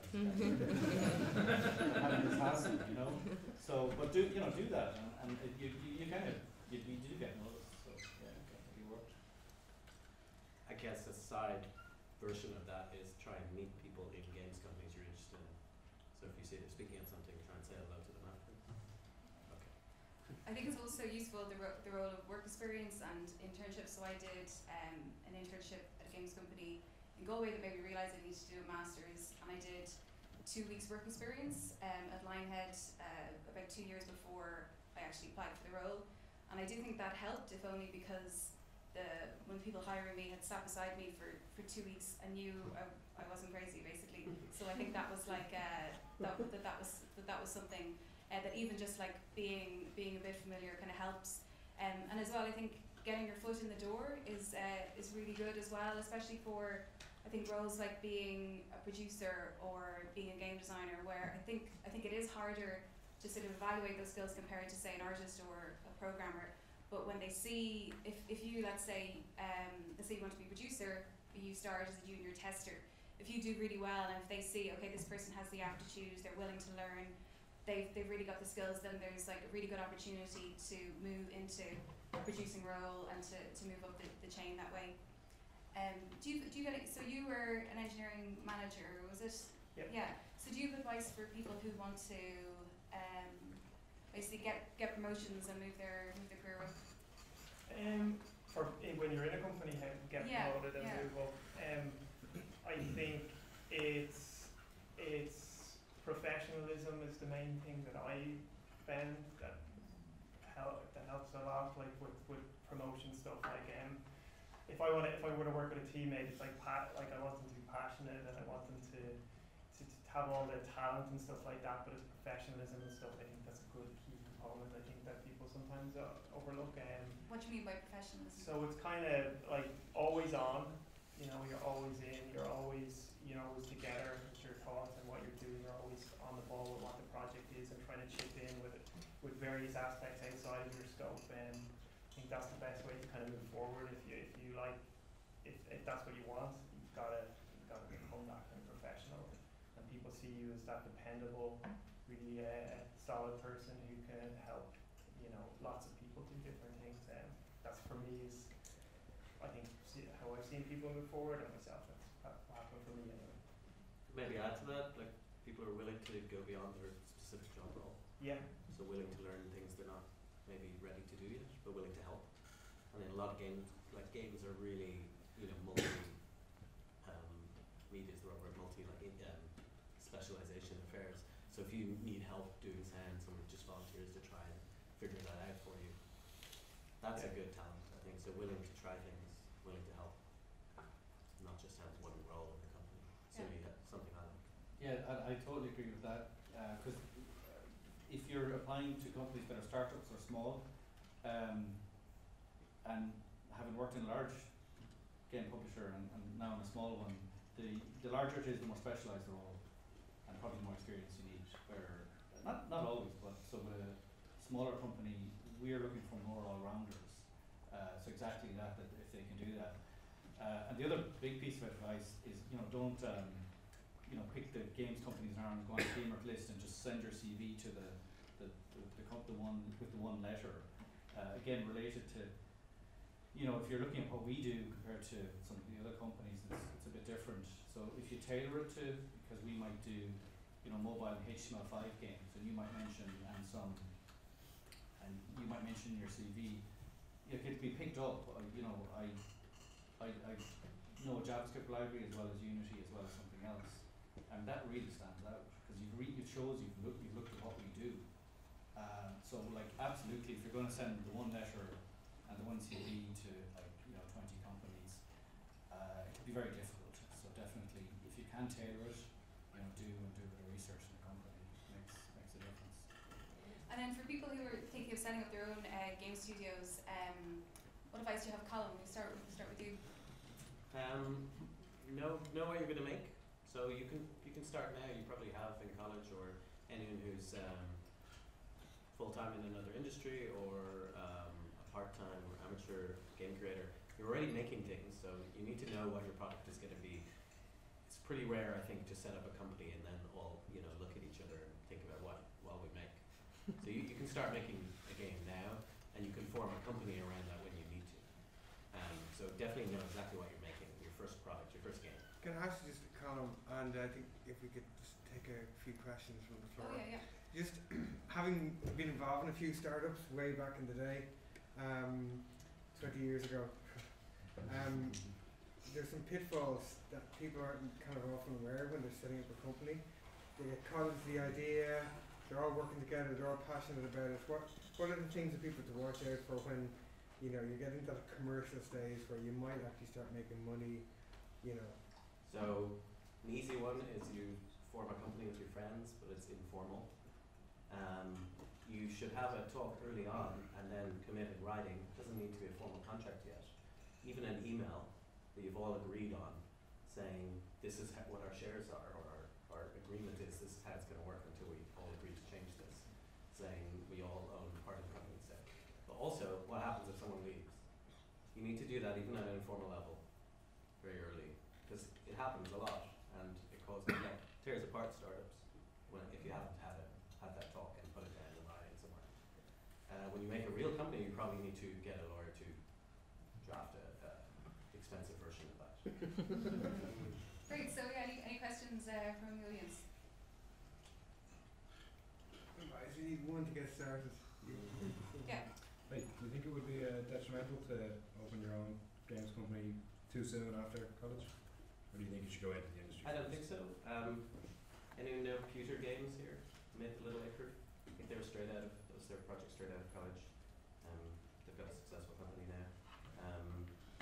What you can gain out of working for other companies or even other industries that certainly both of us have is some perspective and long-term experience, and will probably help you run a company. There's absolutely nothing stopping you. There's no specific gotcha about being too soon out of college now. Yeah, it's kind of it's like half and half. Like there's lots to be gained by doing it later when you've got all this experience. You've got a cool head on your shoulders, but then also I know most of my personal experience of people who've been super successful at doing a company have all done it very young. So like my logic for what my head would say is like, well, you're better off with the experience, but what I've seen in practice is like the founder of PopCap was 20, wasn't even able to drink when he set up PopCap, and then he sold it when he was 34 for a few $100 million. So one good advantage is it's easier to be risky in that. What you have to do is that's the key component. You probably don't have a family to support yet. Yeah, if you can live like a student while starting a company, that's great. There's two ways to make the game you want to make. One is to be poor, and the other is to be rich. I think in between is really hard. The other thing young people have being finishing university is they have insight into things that someone in their mid to late 30s like me who doesn't have that. I'm trying to figure out what certain demographics are into for you guys. You know it, you're living it, so you should have insights. So that's your key strength, as well as the fact that you can work longer hours and do crazy things like that. And you know, families and stuff, and that's your strength, but your key strength is your insight into what that young people are into. Well, we are, of course, supporting you having families at some point. That's it, for sure. But the thing is, if you get a job rather than setting your own company, you're being paid to make mistakes and learn by someone else, and you get to learn from other people around you. So, but I also agree with what John said, that you see some people are really successful when they set up early. So another question, if you're starting up a company, your own company, what would be better? That's probably an easier question. What would be better, starting off with a game that's you pay to get, or a free-to-play game so that you tease the customer into saying, this is what we make, it's free to play at the moment, but then maybe our next game may be paying, or what would be better for your company? Are you asking if it's free to play or pay to play? Well, yeah, but what would be better for the company when you're starting off? I think it depends on what kind of company you want to set up, and I think as well as what Colin said about deciding what game, I think it's also decide what company, and the free to play paid question I think also depends a lot on the genre and the platform. So I think it needs to be considered holistically. I don't think there's one. There's markets, the same way that there's a console market, there's a mobile market, there's a market for paid games, there's a market for free to play games. So I would consider all the different factors when you're. I think you need to put a value on it, though. Well, a separate answer to that, I think, is it's worth considering what you're making and trying to figure out, is there a market for this? Can this sustain a business? or is this a fun game that probably maybe doesn't have a way to make money? Because free-to-play games make lots of money. Don't forget that. It's just a different way of getting it. I have a kind of a learning curve having created a free-to-play. Like, it's easier to make a paid game, having done both. Like free-to-play now, you know, you need new content, you need lots of other services added into it. Like small teams, I don't know how small teams make proper free-to-play games. Because think about it, you need constant new content coming out. So if you're 2 people, even if you use some services, so yeah, if you're very small, I'd probably go with it's literally easier to design and from a design perspective. But doing a proper free-to-play game that you want to make money on is a complex thing. You know, you really got to think this game, because this game could be out in the market and costing you money, which it will, and you might be making money. So, again, if you're starting out, I'd probably try, you know, a PC game on Steam and just see, you'll probably get it done quicker, probably. Great, another question? Yeah, taking that. In terms of when you start up a company, like say straight up out of college, is it important to nail down specific brands in terms of like name and logo, or would it be like worth doing that after you have a game and have a bit of notoriety? You need a name and you need a logo. I mean, when you launch a game, but it's not the end of the world. Don't overthink it. Yeah. Try and find one that's unique and get it. You should have a web presence. But it's not the most important thing. When we made our first game, our biggest challenge was to try and get people to know about our game. Now that we're making a new game, we have a side challenge, which is trying to get people to become fans of our studio. So that's for long term. But if you don't reach that point, that doesn't matter. Yeah. So for our first game, no one knew about it. It also didn't matter that no one knew about our studio. So the name isn't really that important. But it is fun to think of. I certainly did spend a lot of time on it when I started. Maybe an RPG character. Yeah.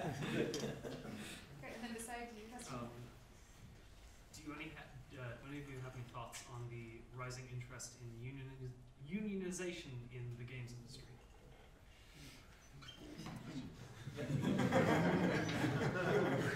as we're on the evil capitalist side. But I think it's great.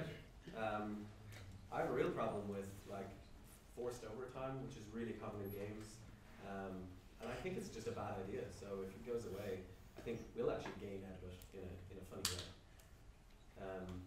Anyone else have thoughts? Probably, definitely. I think when a long time ago, when I worked for a large publisher, yeah, I mean it was. No, it should be like any other industry. I mean, I don't see. I think it's a positive thing, but it depends on the company size as well. Say if it's your company, but no, I think it's a good thing. Why not? I haven't given a lot of thought, but I think it's good. I'm against overtime in general, and I think also the labour laws here are a lot better, a lot more protective for employees than say in America. So, yeah. There's already some rights you get just by working for someone here in Ireland, which is good. Yeah. Okay. Some questions, yeah. Okay, one more. Yeah. How do you go about getting like an initial investment when you're like starting a company? Or do you think it's viable to like still work part time when you're starting up your own company? Well, we got there's a number of places you can go, and Enterprise Ireland, the local enterprise boards and a number of game companies we have got funding from them.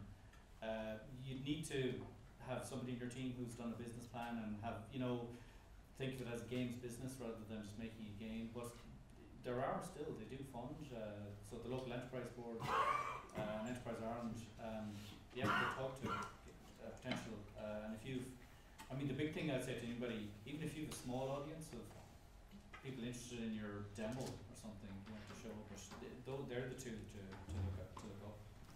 Another thing as well that I did, I know Con did as well, is New Frontiers. So it's an entrepreneur development program where it runs for 6 months. They look for a full-time commitment, so it might suit some people. It might be a wiser decision for some people to have a job and work part-time. But if you do want to take 6 months and work full-time, then they give you support and mentorship and classes, and also a grant of I think €15,000. So that's something as well as like an initial start, and then to apply to that, you need to, there's an application form, so you need to have done, it's not a full business plan, but to have given some thought to the business side of things as well. But doing that kind of business plan is actually good practice for you. So even if you try and submit to something like that, new frontiers is a good order. What you have to give them is actually good practice for you to really think about, well, what is our target market? Why is what we're making interesting? Okay, Hugh's kicking us off the stage. Thanks, everyone.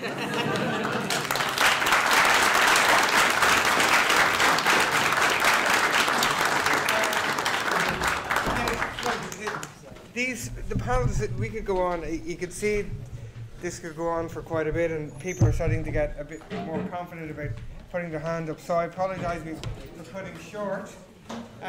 But we are going to move on.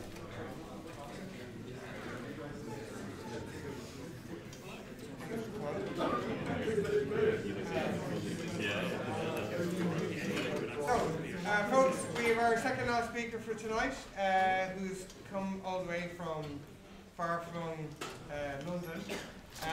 So, Emily Short.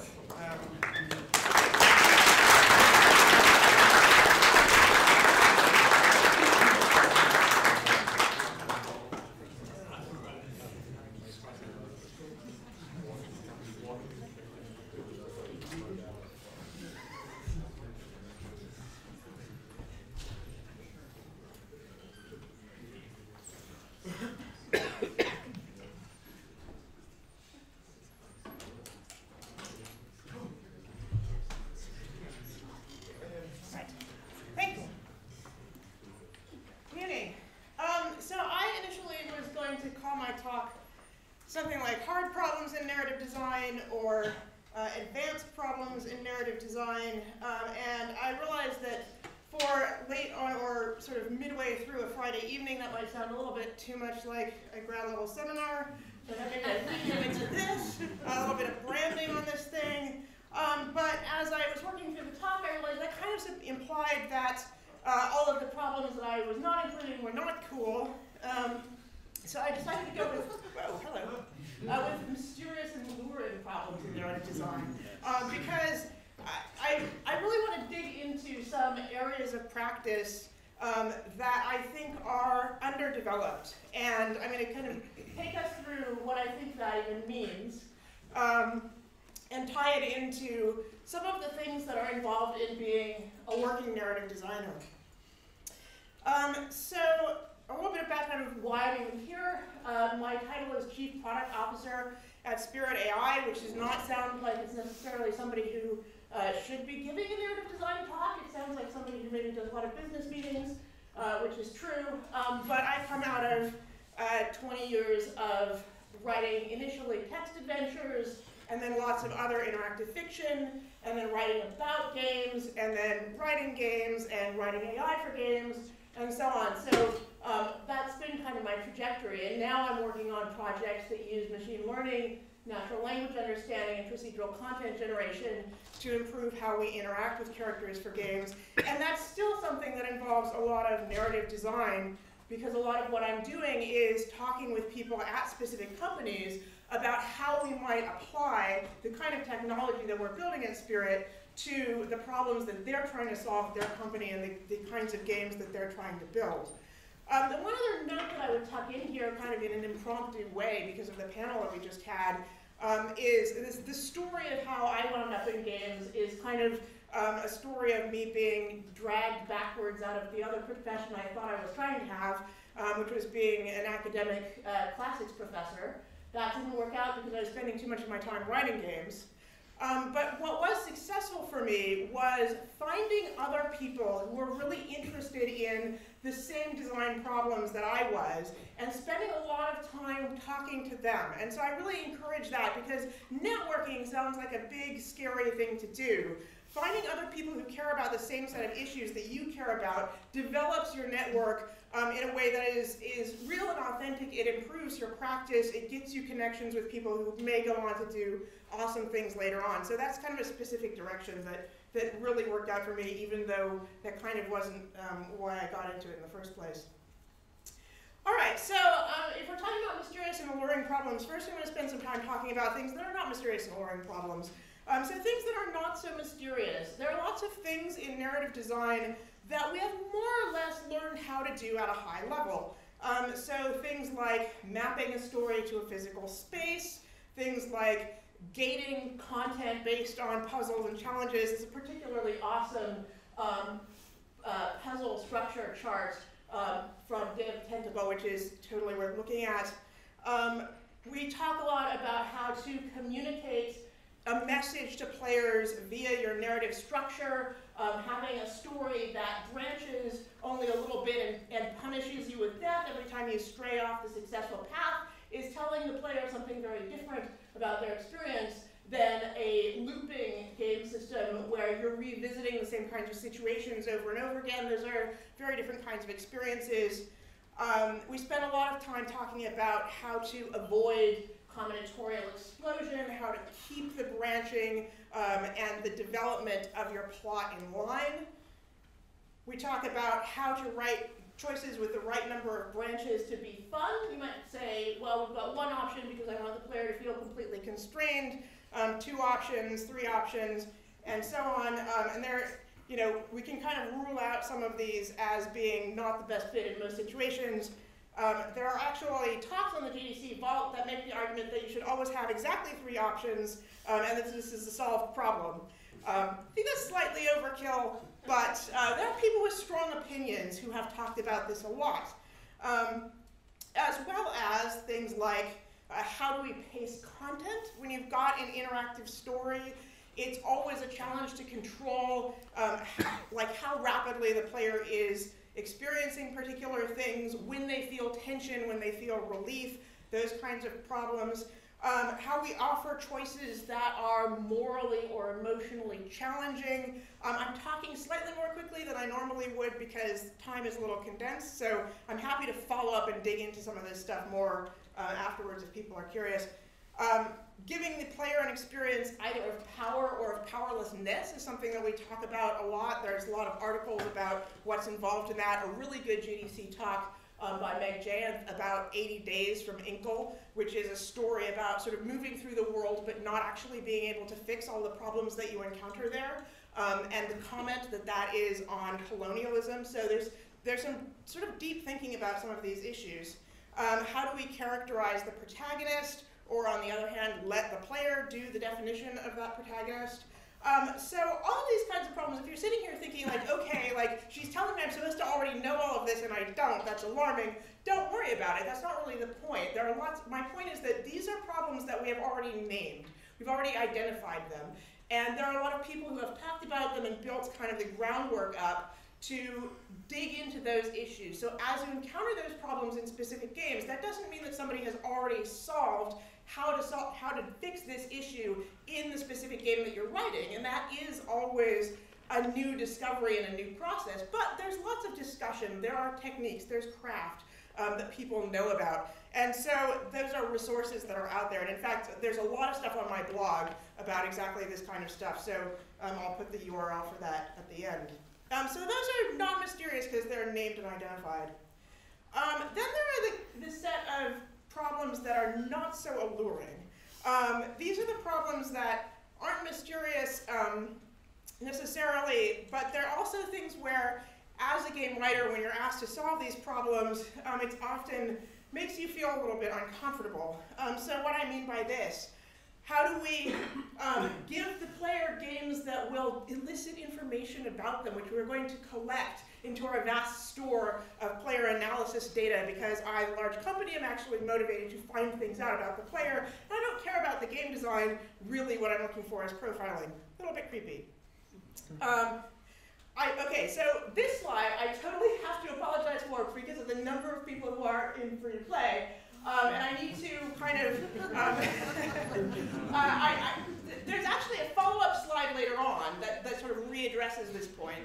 But I was feeling more and more guilty about having put this tagline on this slide as I was listening to the other speakers, so apologies for that. But the issue with building free-to-play narrative games specifically, especially choice-based games, is that tends to create these drivers for how you design the choice space, how you design the story space in order to create a compulsion for people to spend their coins in your game. So you get these choices from, in fact, I mean, this is the game choices, where you've got two options that are really bland and boring and are not, good choices. I only want to say goodbye, or I've got nothing to say, or if I pay 12 gems, yeah, I want to get something off my chest. Which I feel is a weird thing to do to the player, especially in games that are targeted to young women. And so what we're saying to them is, in order to have a voice in this scenario, in order to speak for yourself, you're going to have to pay the game something.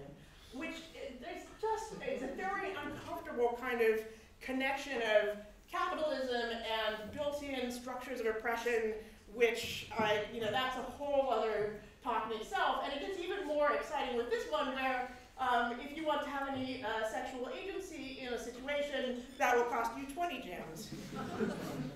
So it's hard not to feel a little bit strange as a narrative designer when you're being asked to write for these systems and solve the problem where the problem is get the player to pay in order to unlock part of the story. And then ad virality. Make a game where the player has to tweet about my brand in order to play. I did work on a project like this. I've intentionally not shown it. I already helped them get enough exposure, and we're done with that. These things are things that they're driving the design process. They're putting pressures on what you can and can't do.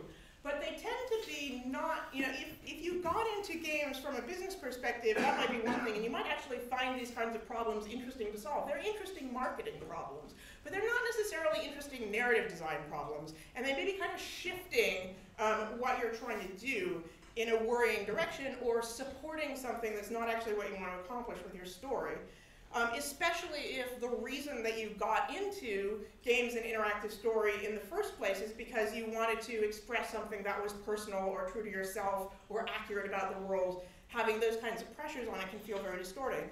Somewhat less sinister, and I would say that because I've written for this company, but still a pressure that comes from the business side is we need lots and lots of episodic content, and so we're going to need to strategize. Fallen London has been running for I should have looked this up, but it's something like a decade now. So people have been continuously playing this game and getting new content out of this game on pretty much a monthly basis.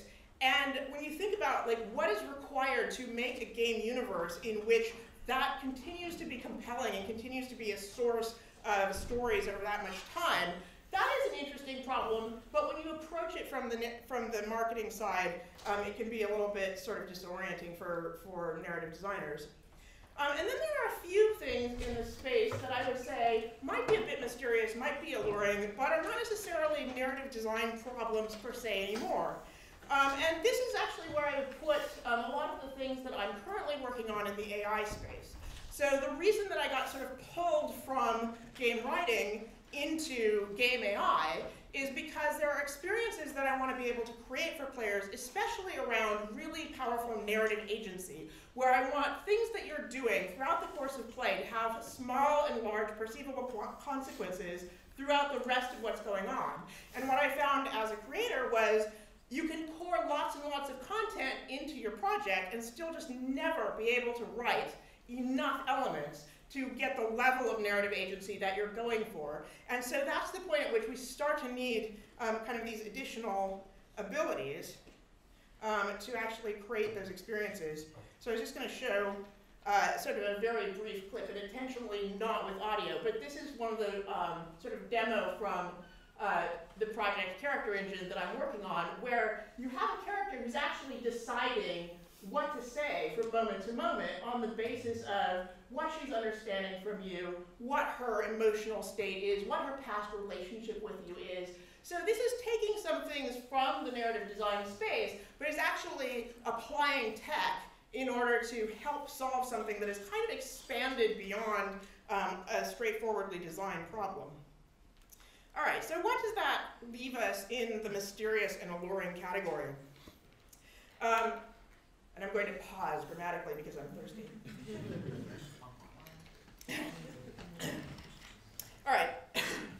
So mysterious and alluring narrative design problems are the ones that we haven't solved and maybe even haven't figured out how to talk about beyond the most basic conversations, and which are focused on the possibility space of the art form and the possibility to do good work with that form, whether that's work of self-expression, whether it's work of communicating important things about the world.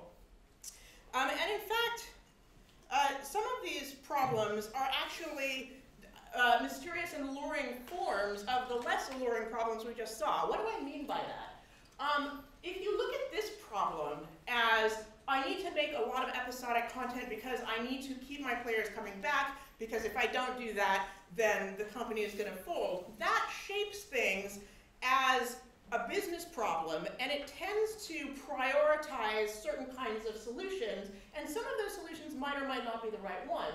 If we restructure that as a narrative design problem, how do we build a story space that has really long-term consequences for what you're doing? How do we build up the player's sense that what they did back at the beginning of the game is still mattering after years of play? That becomes a genuine narrative design problem. It becomes an interesting one. It becomes one that we can think about how are we structuring our stories, our underlying systems, in order to be able to serve that? How do we do the task of reminding the player what they did? If I played something 6 years ago and made a decision that was important to me at the time, am I going to remember that later? Is it possible to call back to it? So how do we even think about that kind of thing if we think about it as long-term consequence?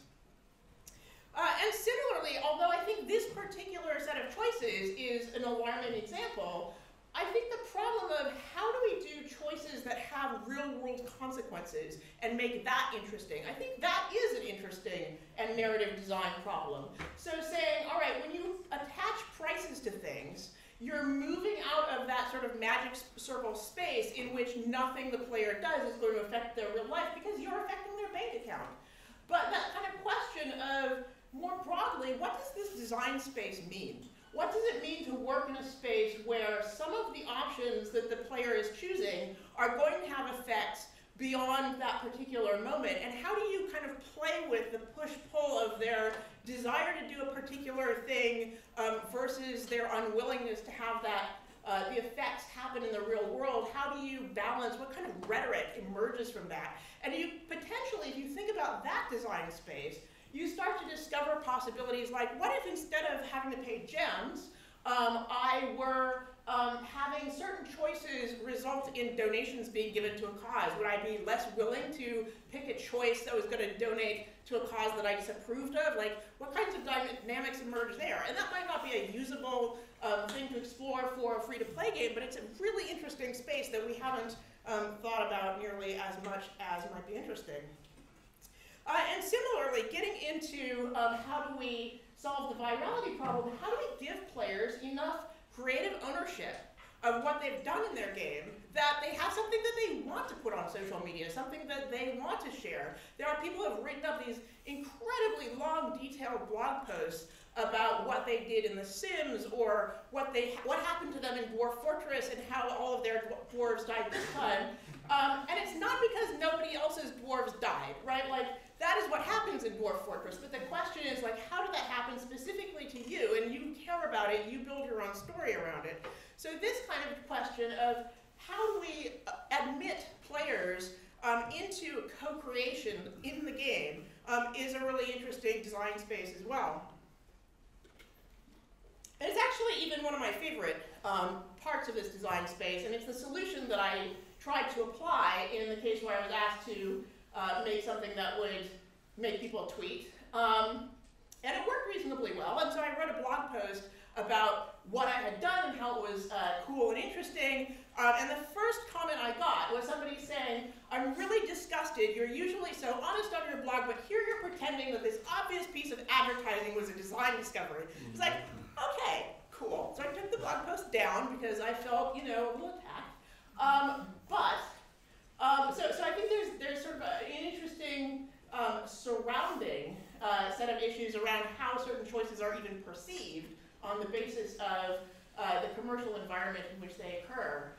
But this still is a really interesting space and can be applied in lots of different ways. And for those who are not familiar with it, this particular piece is Elegy for a Dead Planet, where you move through these gorgeous sort of science fictional spaces, and then you annotate them yourself with your own text, and then you can share the text that you've created on those slides with other players. So you're taking the prompt that has been provided by the artist, and you're layering it over with your own storytelling and sharing that with other people. So one of the other things that I think is an amazing and thoroughly underexplored space is the problem of multiplayer agency. So there are a lot of things that try to be multiplayer narrative pieces. So I'm not simply talking about it's an MMO and we're going to go in and get through these dungeons together. I'm thinking of things that are attempting to be actually primarily narrative experiences that have shared choice. And a lot of the time what people tend to do is kind of the first design instinct that they have is to put it to a vote and say, all right, I'm going to have this room full of people, we're all going to play a narrative game together, and you guys are going to vote on what you want to happen. And in practice, that tends not to be a very compelling experience because you have diluted the player's actual agency, because it's quite likely that you'll be outvoted a good number of times in the interaction. And you've lost what is actually interesting about voting in the real world, which is that people talk to each other before they vote. And there's this interesting kind of communal emergence of decision making. And instead, you get something that tends to be kind of deadened as a gameplay experience. So how do we solve that? Well, there's one solution is to say actually there's no inherent narrative that we've written. We're just going to let people interact, and stories will emerge from that, which is the Eve solution, and results have been fairly amazing. But I think there is also really interesting and underexplored design space in the question of how do we build structures where individual actions have consequences, and they have consequences on an individual level, and they also have consequences on the level of the entire community, and they're affecting everybody what we've chosen to do. And the space that I would look at most for sort of suggestions for bringing this into video games would actually be role-playing games and tabletop role-playing games and LARP, because there are a lot of story games that attempt to provide some kind of structure by which everybody at the table gets to contribute in a way that feels true to them. Now, those are still relying on a human mediator, so that's something where we don't have the equivalent of the DM in play, but those are still really useful ways of approaching this set of issues and thinking about what options would we even allow the players to make that kind of an effective agency space. And then a final thing that I'm really interested in is the problem of maximizing player expressiveness. So what I mean by expressiveness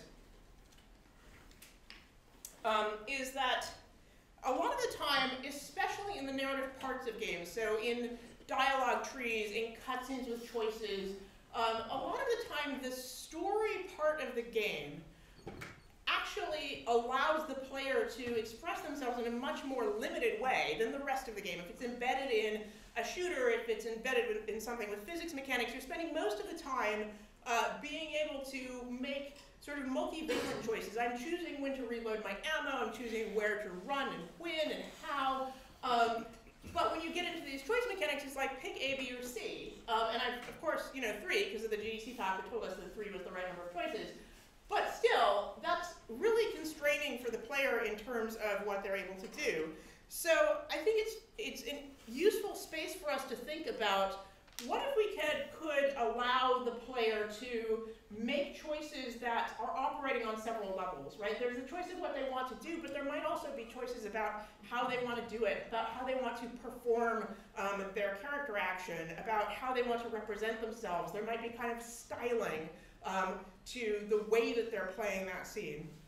So to give a little sort of idea of what I'm even on about, second video here. This is from a game jam game that I made for last Halloween. It was for Halloween Jam, and I was using Character Engine, but I was working with it quite quickly, so it has about a week's worth of content. And what's going on here is, the story is that you are a ghost haunting this house, and the person who lives in the house comes downstairs and says, look, could you please stop making weird creaking noises in the attic because I can't sleep? And so you get into this conversation with her. And what's happening is we've got these dialogue choices in much the same way that one might in a sort of standard interface, but we also have some options that allow us to choose, actually, what do we want to see in our dialogue choices? Do we want to express anger? Do we want to express hunger? Do I want to hone in on specific topics that she's mentioned? And as you kind of continue to interact with her, you open up more and more possibilities for how you want to express yourself. And these possibilities actually work in combination as well, because if you choose to be open and curious at the same time, you're going to be playing kind of an accessible, vulnerable, get-to-know-you kind of ghost. And if you're playing angry and hungry, then you're the kind of ghost that's going to set the house on fire and kill all of the inhabitants. And you can kind of remix those and remix them at different points during the game. And you're making some choices about how you're going to interact with her, the relationship that you're developing with her, whether you're going to be mean to her or not, what you're curious about from the backstory, but you're also deciding what kind of personality you want to portray. And so this is a much more potentially expressive kind of set of options than that would typically be. All right, so here we go. All right, so overall, mysterious and alluring problems, they're fun to work on, and in fact they provide some of the most promising space to do game jam work, because a lot of them are underexplored, meaning that you can throw something together in a couple days' time and build out an exploration of that space that really hasn't been delved into before. Because there's so much unexplored territory that even at sort of a small sortie into that space can be quite informative, and you're not up against the sort of issues, you know, if you're working with trying to solve the better known kinds of problems, then it becomes, I'm going to invest a lot of time into polish, into exceeding what has been done by other people in the space in order to have something to say with it. But if you're working in an unexplored territory or an underexplored territory, it's a lot easier to get to novelty. And the other point that I wanted to make is that if you have a non-alluring problem, or what looks to you like a non-alluring problem, if you're being asked to, as a professional game writer or narrative designer, to work with something that is essentially business-driven, and you have somebody saying to you, like, we gotta A/B test this, and then go with whatever is going to extract the most money out of people, and that makes you feel uncomfortable, one of the useful things to do with that is to try and reframe it as an alluring problem. Like, what would be the interesting version of this issue from a narrative design perspective? And if I can solve that, then I can serve this business need and not have too great a sense of shame, unless somebody comments on your blog and makes you feel bad anyway. But, you know, you can try. All right. So that's me. Thanks for listening.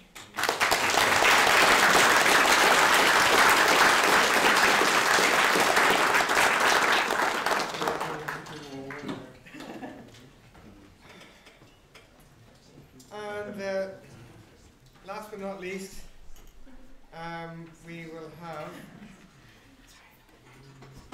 Marc LeBlanc.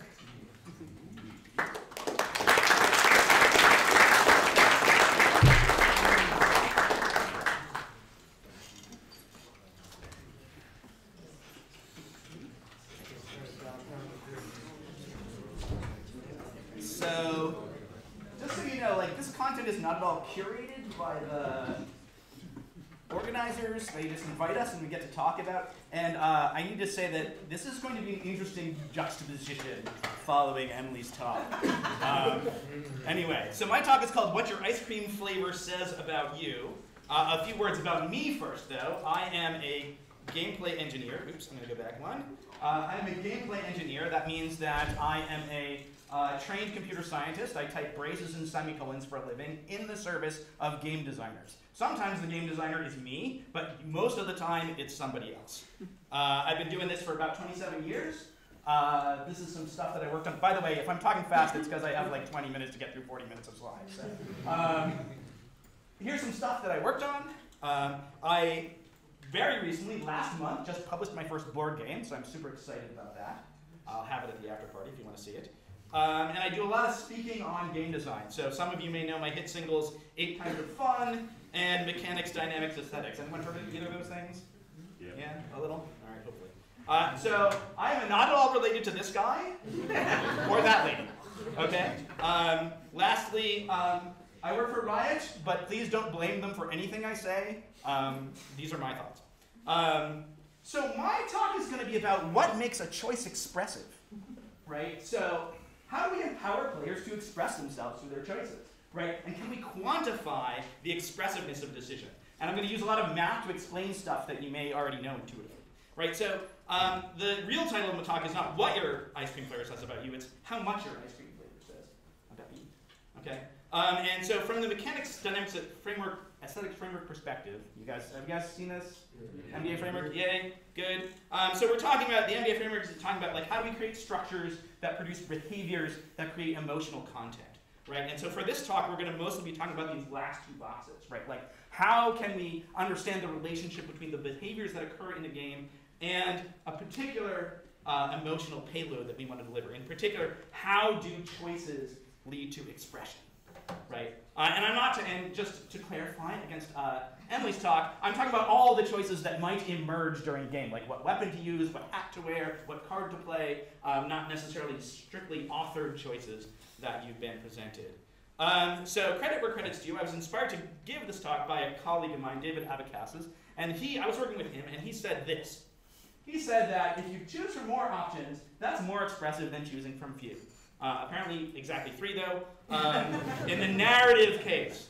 And so his example was like, hey, if I'm going to give you ice cream and I give you the choice between chocolate and vanilla, right? Like that's and I learned something about you, but from which one you choose, right? I learned a little bit, but that's less expressive than if I give you like a whole 32 flavors to choose from, right? And so like that was his thesis, right? And so how to quantify that, right?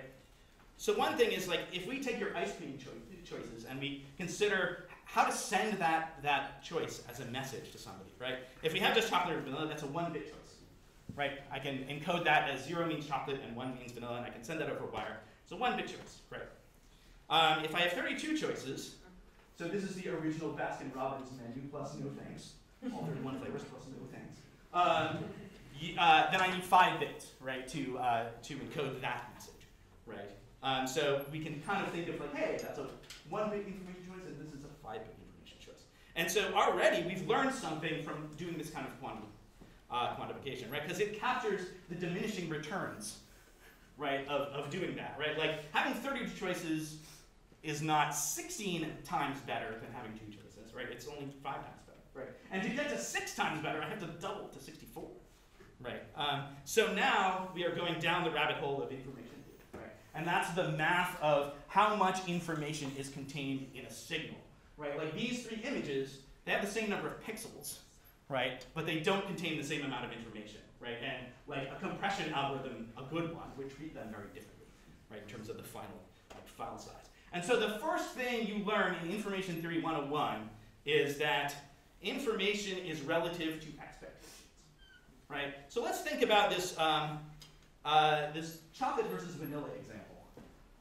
And we imagine we have 50 people. We have 50 people, and I'm going to give them ice cream, and I need to take their orders. And I take down all their orders, and I can send that as a message of just 50 bits. Right? There they are. And this message pretty much, if chocolate and vanilla are equally popular, and for the purposes of this talk, they are, this is pretty much random noise, right? Like, there's no helpful shorthand. Like these 50 bits are probably the smallest message I'm going to be able to send, right? There's no helpful shorthand for how to get this message smaller. So we have basically 1 bit of value generated per person. So now let's consider the same problem, but instead of choosing between chocolate and vanilla, we're choosing between chocolate and vomit flavored ice cream. Okay, so now I would expect that of these 50 bits, we're going to see the 1 or 2 smartasses order the vanilla, right? And mostly everyone goes for the chocolate, right? And there's an expressive asymmetry here, right? If you choose chocolate between chocolate and vomit, I really haven't learned how much you like chocolate, right? What I've learned is how much you don't like vomit, right? But if you choose vomit over chocolate, then I've learned something about you.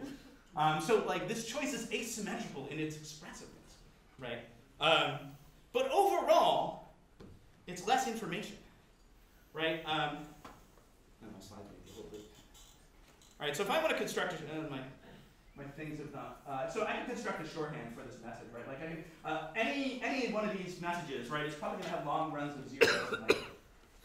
slides went over to a different computer and they don't line up, but that's okay. You get a run of 32 zeros, followed by a run of 4 zeros, followed by 1, followed by a run of 4 zeros, followed by 1, followed by a run of 12 zeros, right? And you would expect any string that's a choice between chocolate and vomit to have this structure, right? Long runs of zeros with the occasional 1, right? So we can like come up with a code that encodes that more densely, right? So what I could do is I could say, you know what, I'm going to give you 6 bits of run length. I'm going to give you a number from 0 to 63 that's a number of zeros to write down, right? And then I'm going to give you a 0 or 1, and then I'm going to just repeat that, right? So if we take that, we can compress this string into, so the number 32, followed by the number 1, followed by the number 4, followed by the number 1, followed by the number 12, right? And that's a much shorter message, right? It's a 20-bit message instead of a 50-bit message, right? And so one interesting thing about this is that the encoding captures the asymmetry of the expressiveness of the decision, right? If you choose vomit, you are adding 7 bits to the message I have to write down, right? If you're choosing chocolate, you're adding like 7/64ths of a bit. And like, if you have trouble with like the idea of a fractional bit, I had this whole metaphor of like the bit is both the pint glass and the beer in the pint glass. You're gonna have half a pint of beer in a pint, but I don't have time for it. So, but if we think about it, right, we went from 50 bits to 20, which means that the average value of this decision, the average value, average over all of those 50 people, the average information content is only 4/10 of a bit, right? So the average, the aggregate expressive power, right, is like 40% less. 60% less, right? But one thing to understand is when we chose this encoding, and it's not the best encoding, those of you who are mathematically inclined are already optimizing it. Yes, congratulations.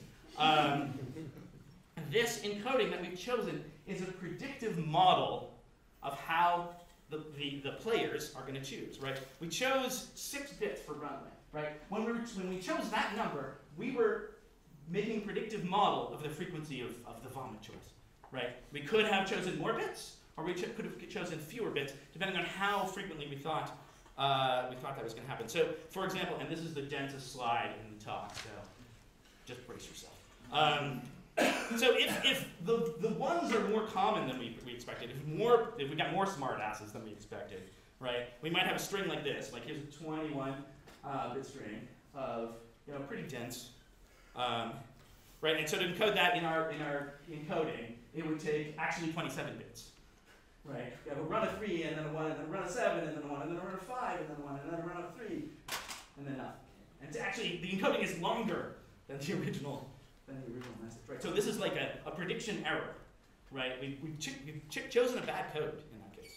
Right, we could have, if we just compress our run down to like 3 bits, yeah, we get a 15-bit message. Now, the other case is what if the ones are much less common? What if there are no smart asses, right? So imagine a string that's 200 zeros in a row, right? So we'd have to encode that as a run of 63 zeros followed by a 0, followed by a run of 63 zeros followed by a 0, another run of 63 zeros and a 0, and then a run of 8 zeros, right? So that's 27 bits, which is better than 200, granted, but not as good as if we had just said our run length is 8 bits and then it would be 8 bits because we just put the number 200 and we'd be done. Okay. All right. So backing away from the math. Okay. The messages that don't match our predictive model are longer than they need to be, right? And they suggest that we should make revisions to our model, right? That's what I'm getting at, right? And so one way we can think about expression is that we express ourselves by defying prediction, right? When I make an expressive choice, I'm making a choice that reveals flaws in people's expectations, right? So like if there's some ice cream store, you don't know anything about this ice cream store, right? I mean, except that it's an ice cream store, right? So it's going to serve ice cream. And I come out with chocolate ice cream. Like you've learned something about me, but not as much as if I had come out with Phyrexian peanut butter corruption. That's an actual ice cream flavor.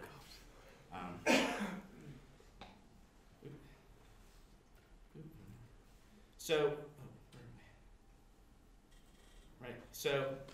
options create expressive value when they hinder predictions. So there's some implications here, right?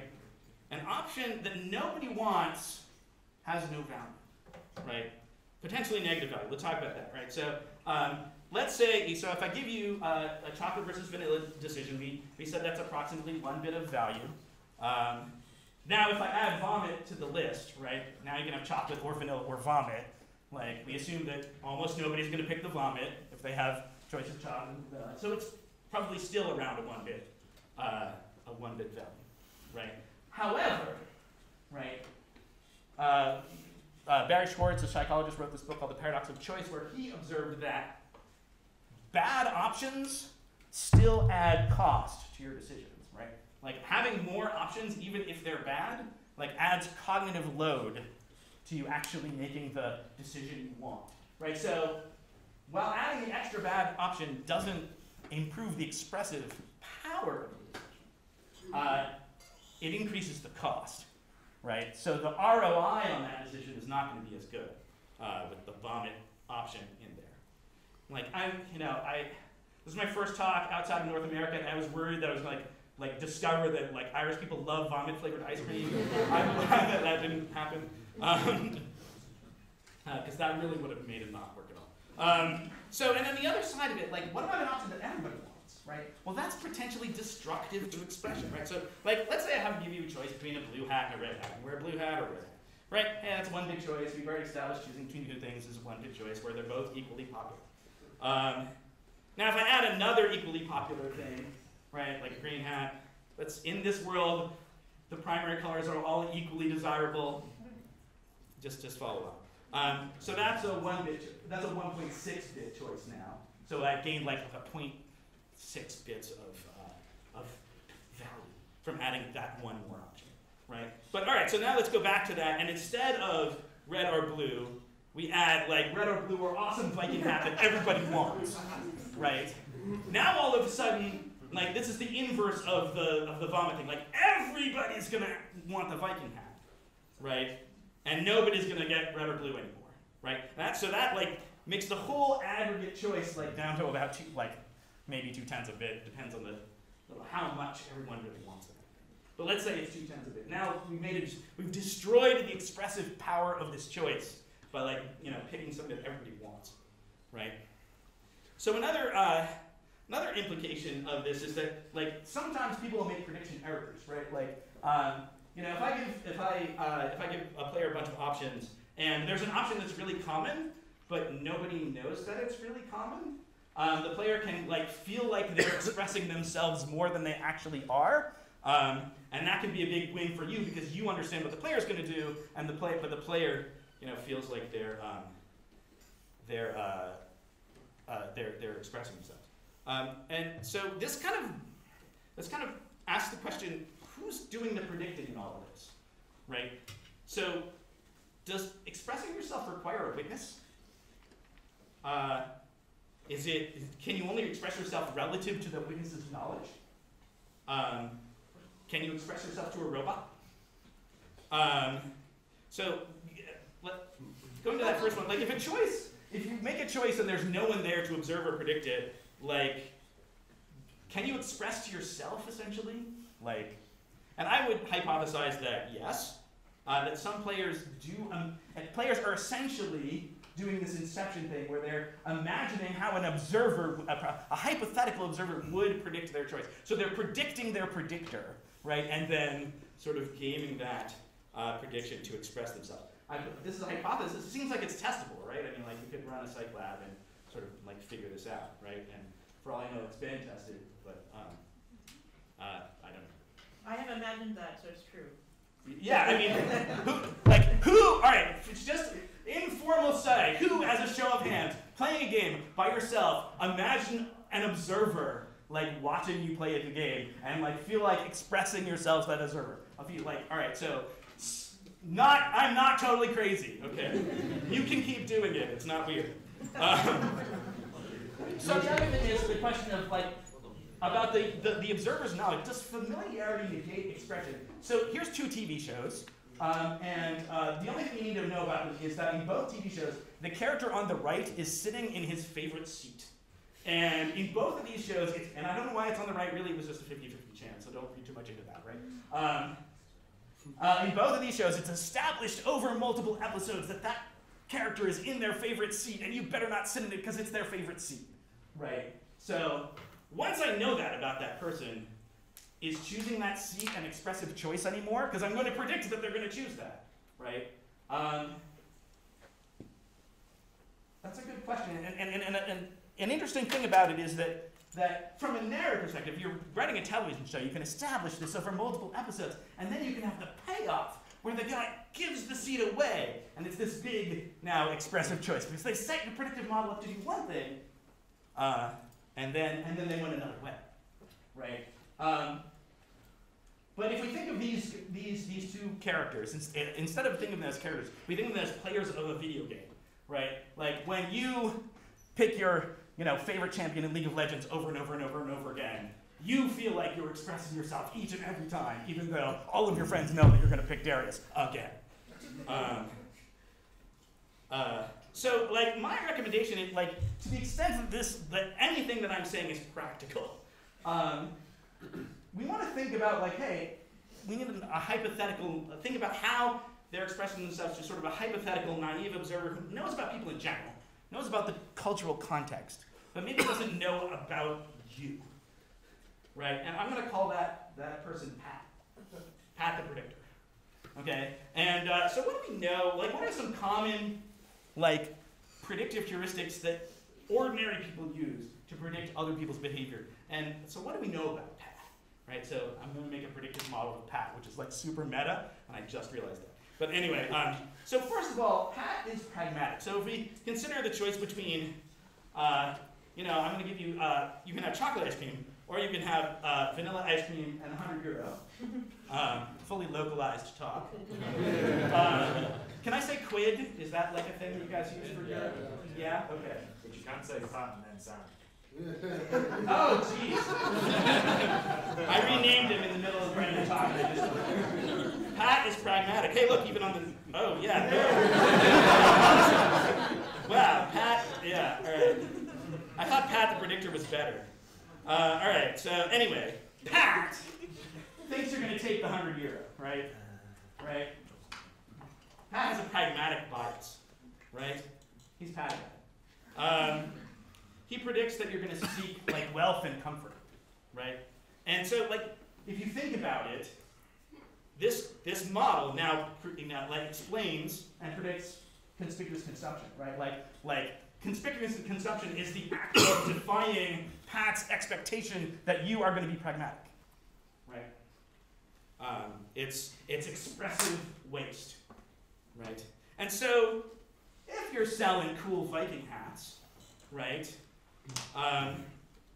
You might want to consider raising the price on the cool Viking hat. And not only does that make you more money, and that's good if we're in the money-making business, but we can actually increase the expressive value of the Viking hat to the player by making it rarer, by raising its price. Don't do it for evil.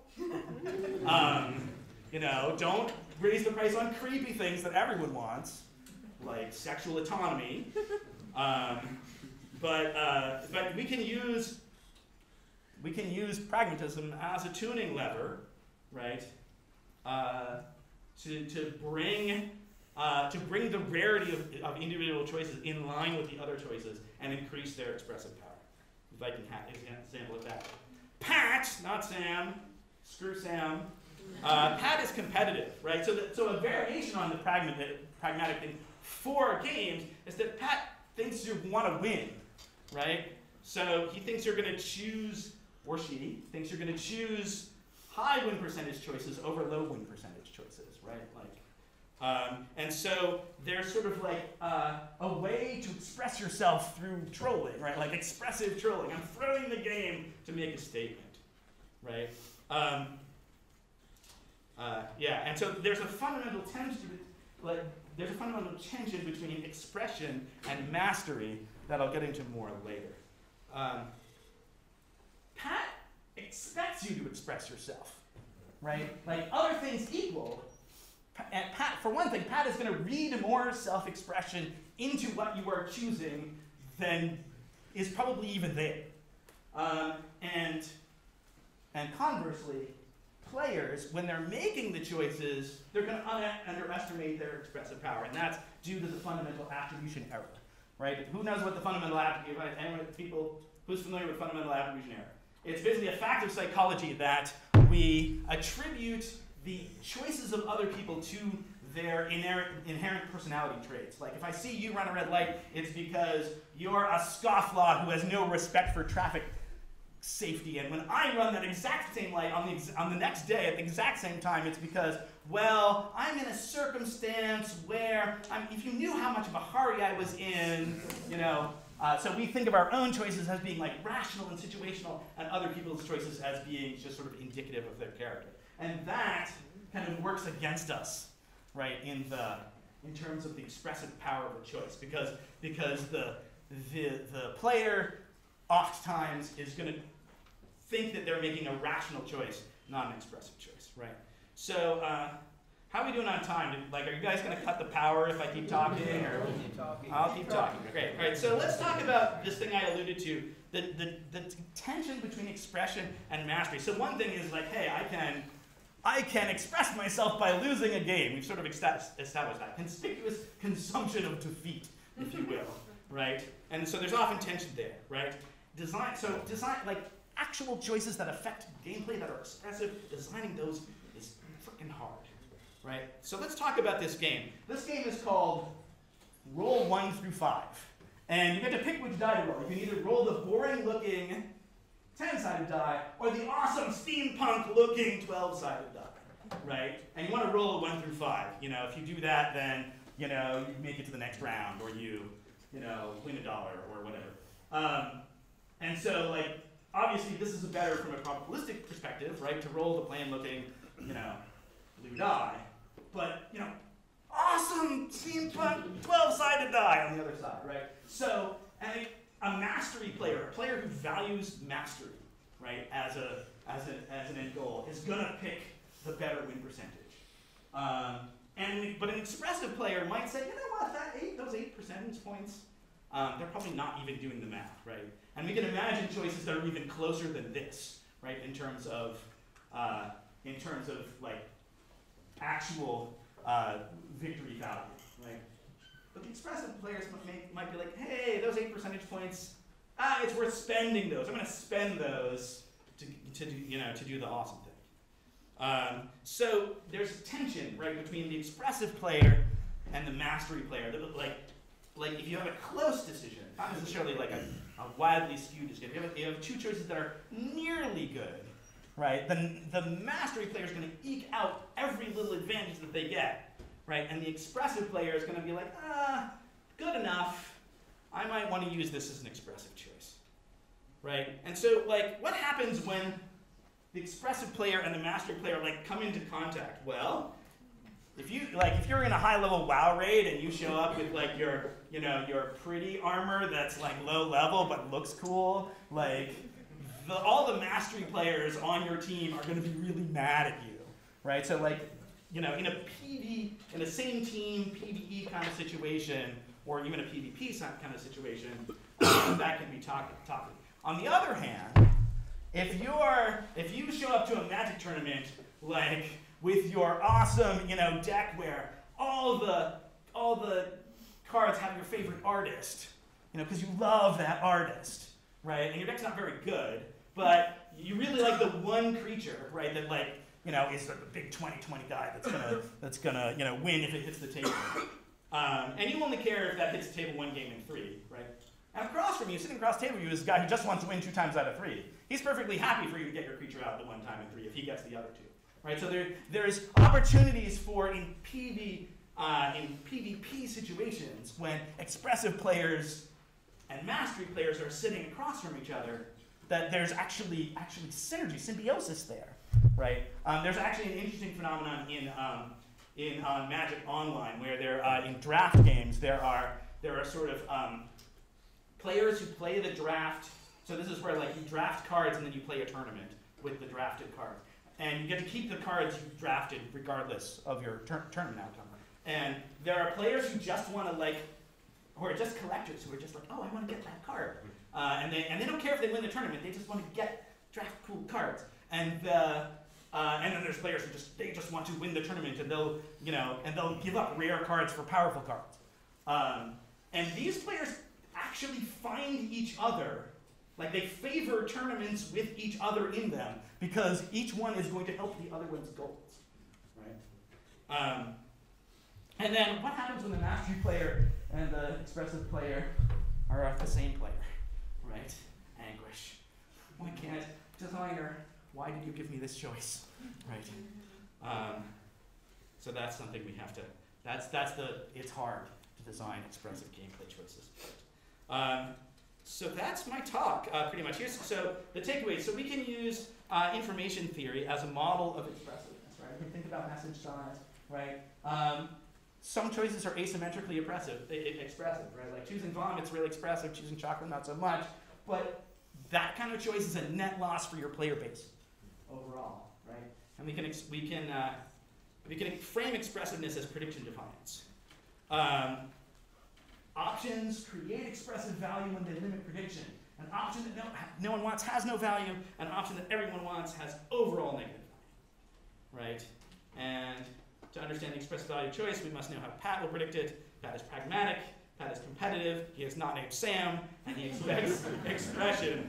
And then expression and mastery can come into conflict. How are we doing on time? We're good. We're good. Awesome. All right, that's all I got.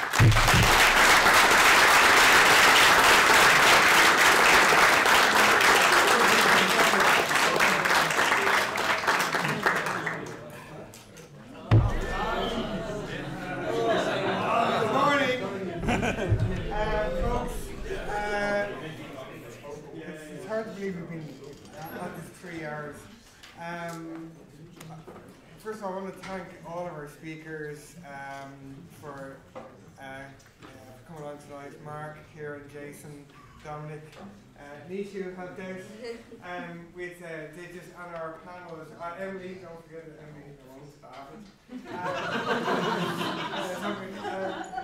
and Elaine and Peter, John, and Colin. Yeah, I was sitting there going, I'm not going to do it because I'm going to forget something. So thanks to all the students for putting on some great games down there today. It was really great to see the evolution of everything, and particularly for the fourth years who've been with us for 4 years, it was great to see all their stuff. The creativity in the games was fantastic. And for those of you coming behind, there's a bar to be set, has been set, and we expect you to beat it. To everybody else who shows up, a lot of familiar faces who come every year. Do you not have anything else to do on a Friday? And I thank you for supporting the events year on year. And blah blah blah. Let's get it over with. So we're going down to Alfie Burns, which is in the Conrad Hotel, isn't it? Yeah, we'll see you there. Thanks very much again. Thanks very much.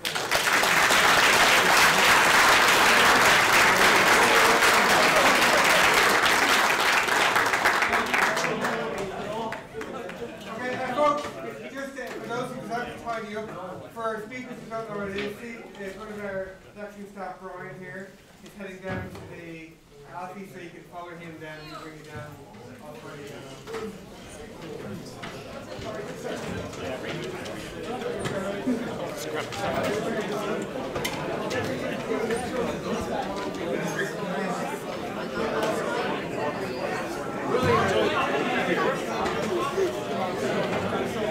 That's why we're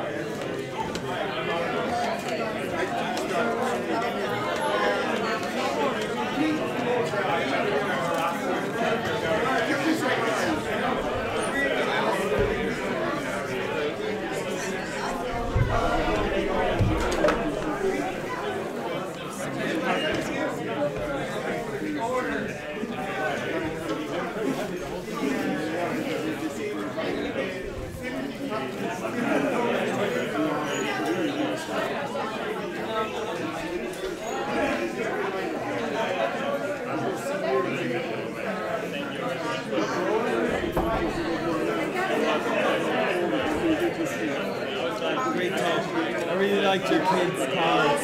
Cool. Oh, the Goomba and stuff. That's cool, man. He did it like it's really fun. It's really fun to like. There's no input. Like, it's just his inspirations. Yeah, that's cool. And the Viking came back. Good job. That's cool. Yeah. It was literally what's on the note. It's like he says like you're doing great work or something like that. Like okay, that occurred.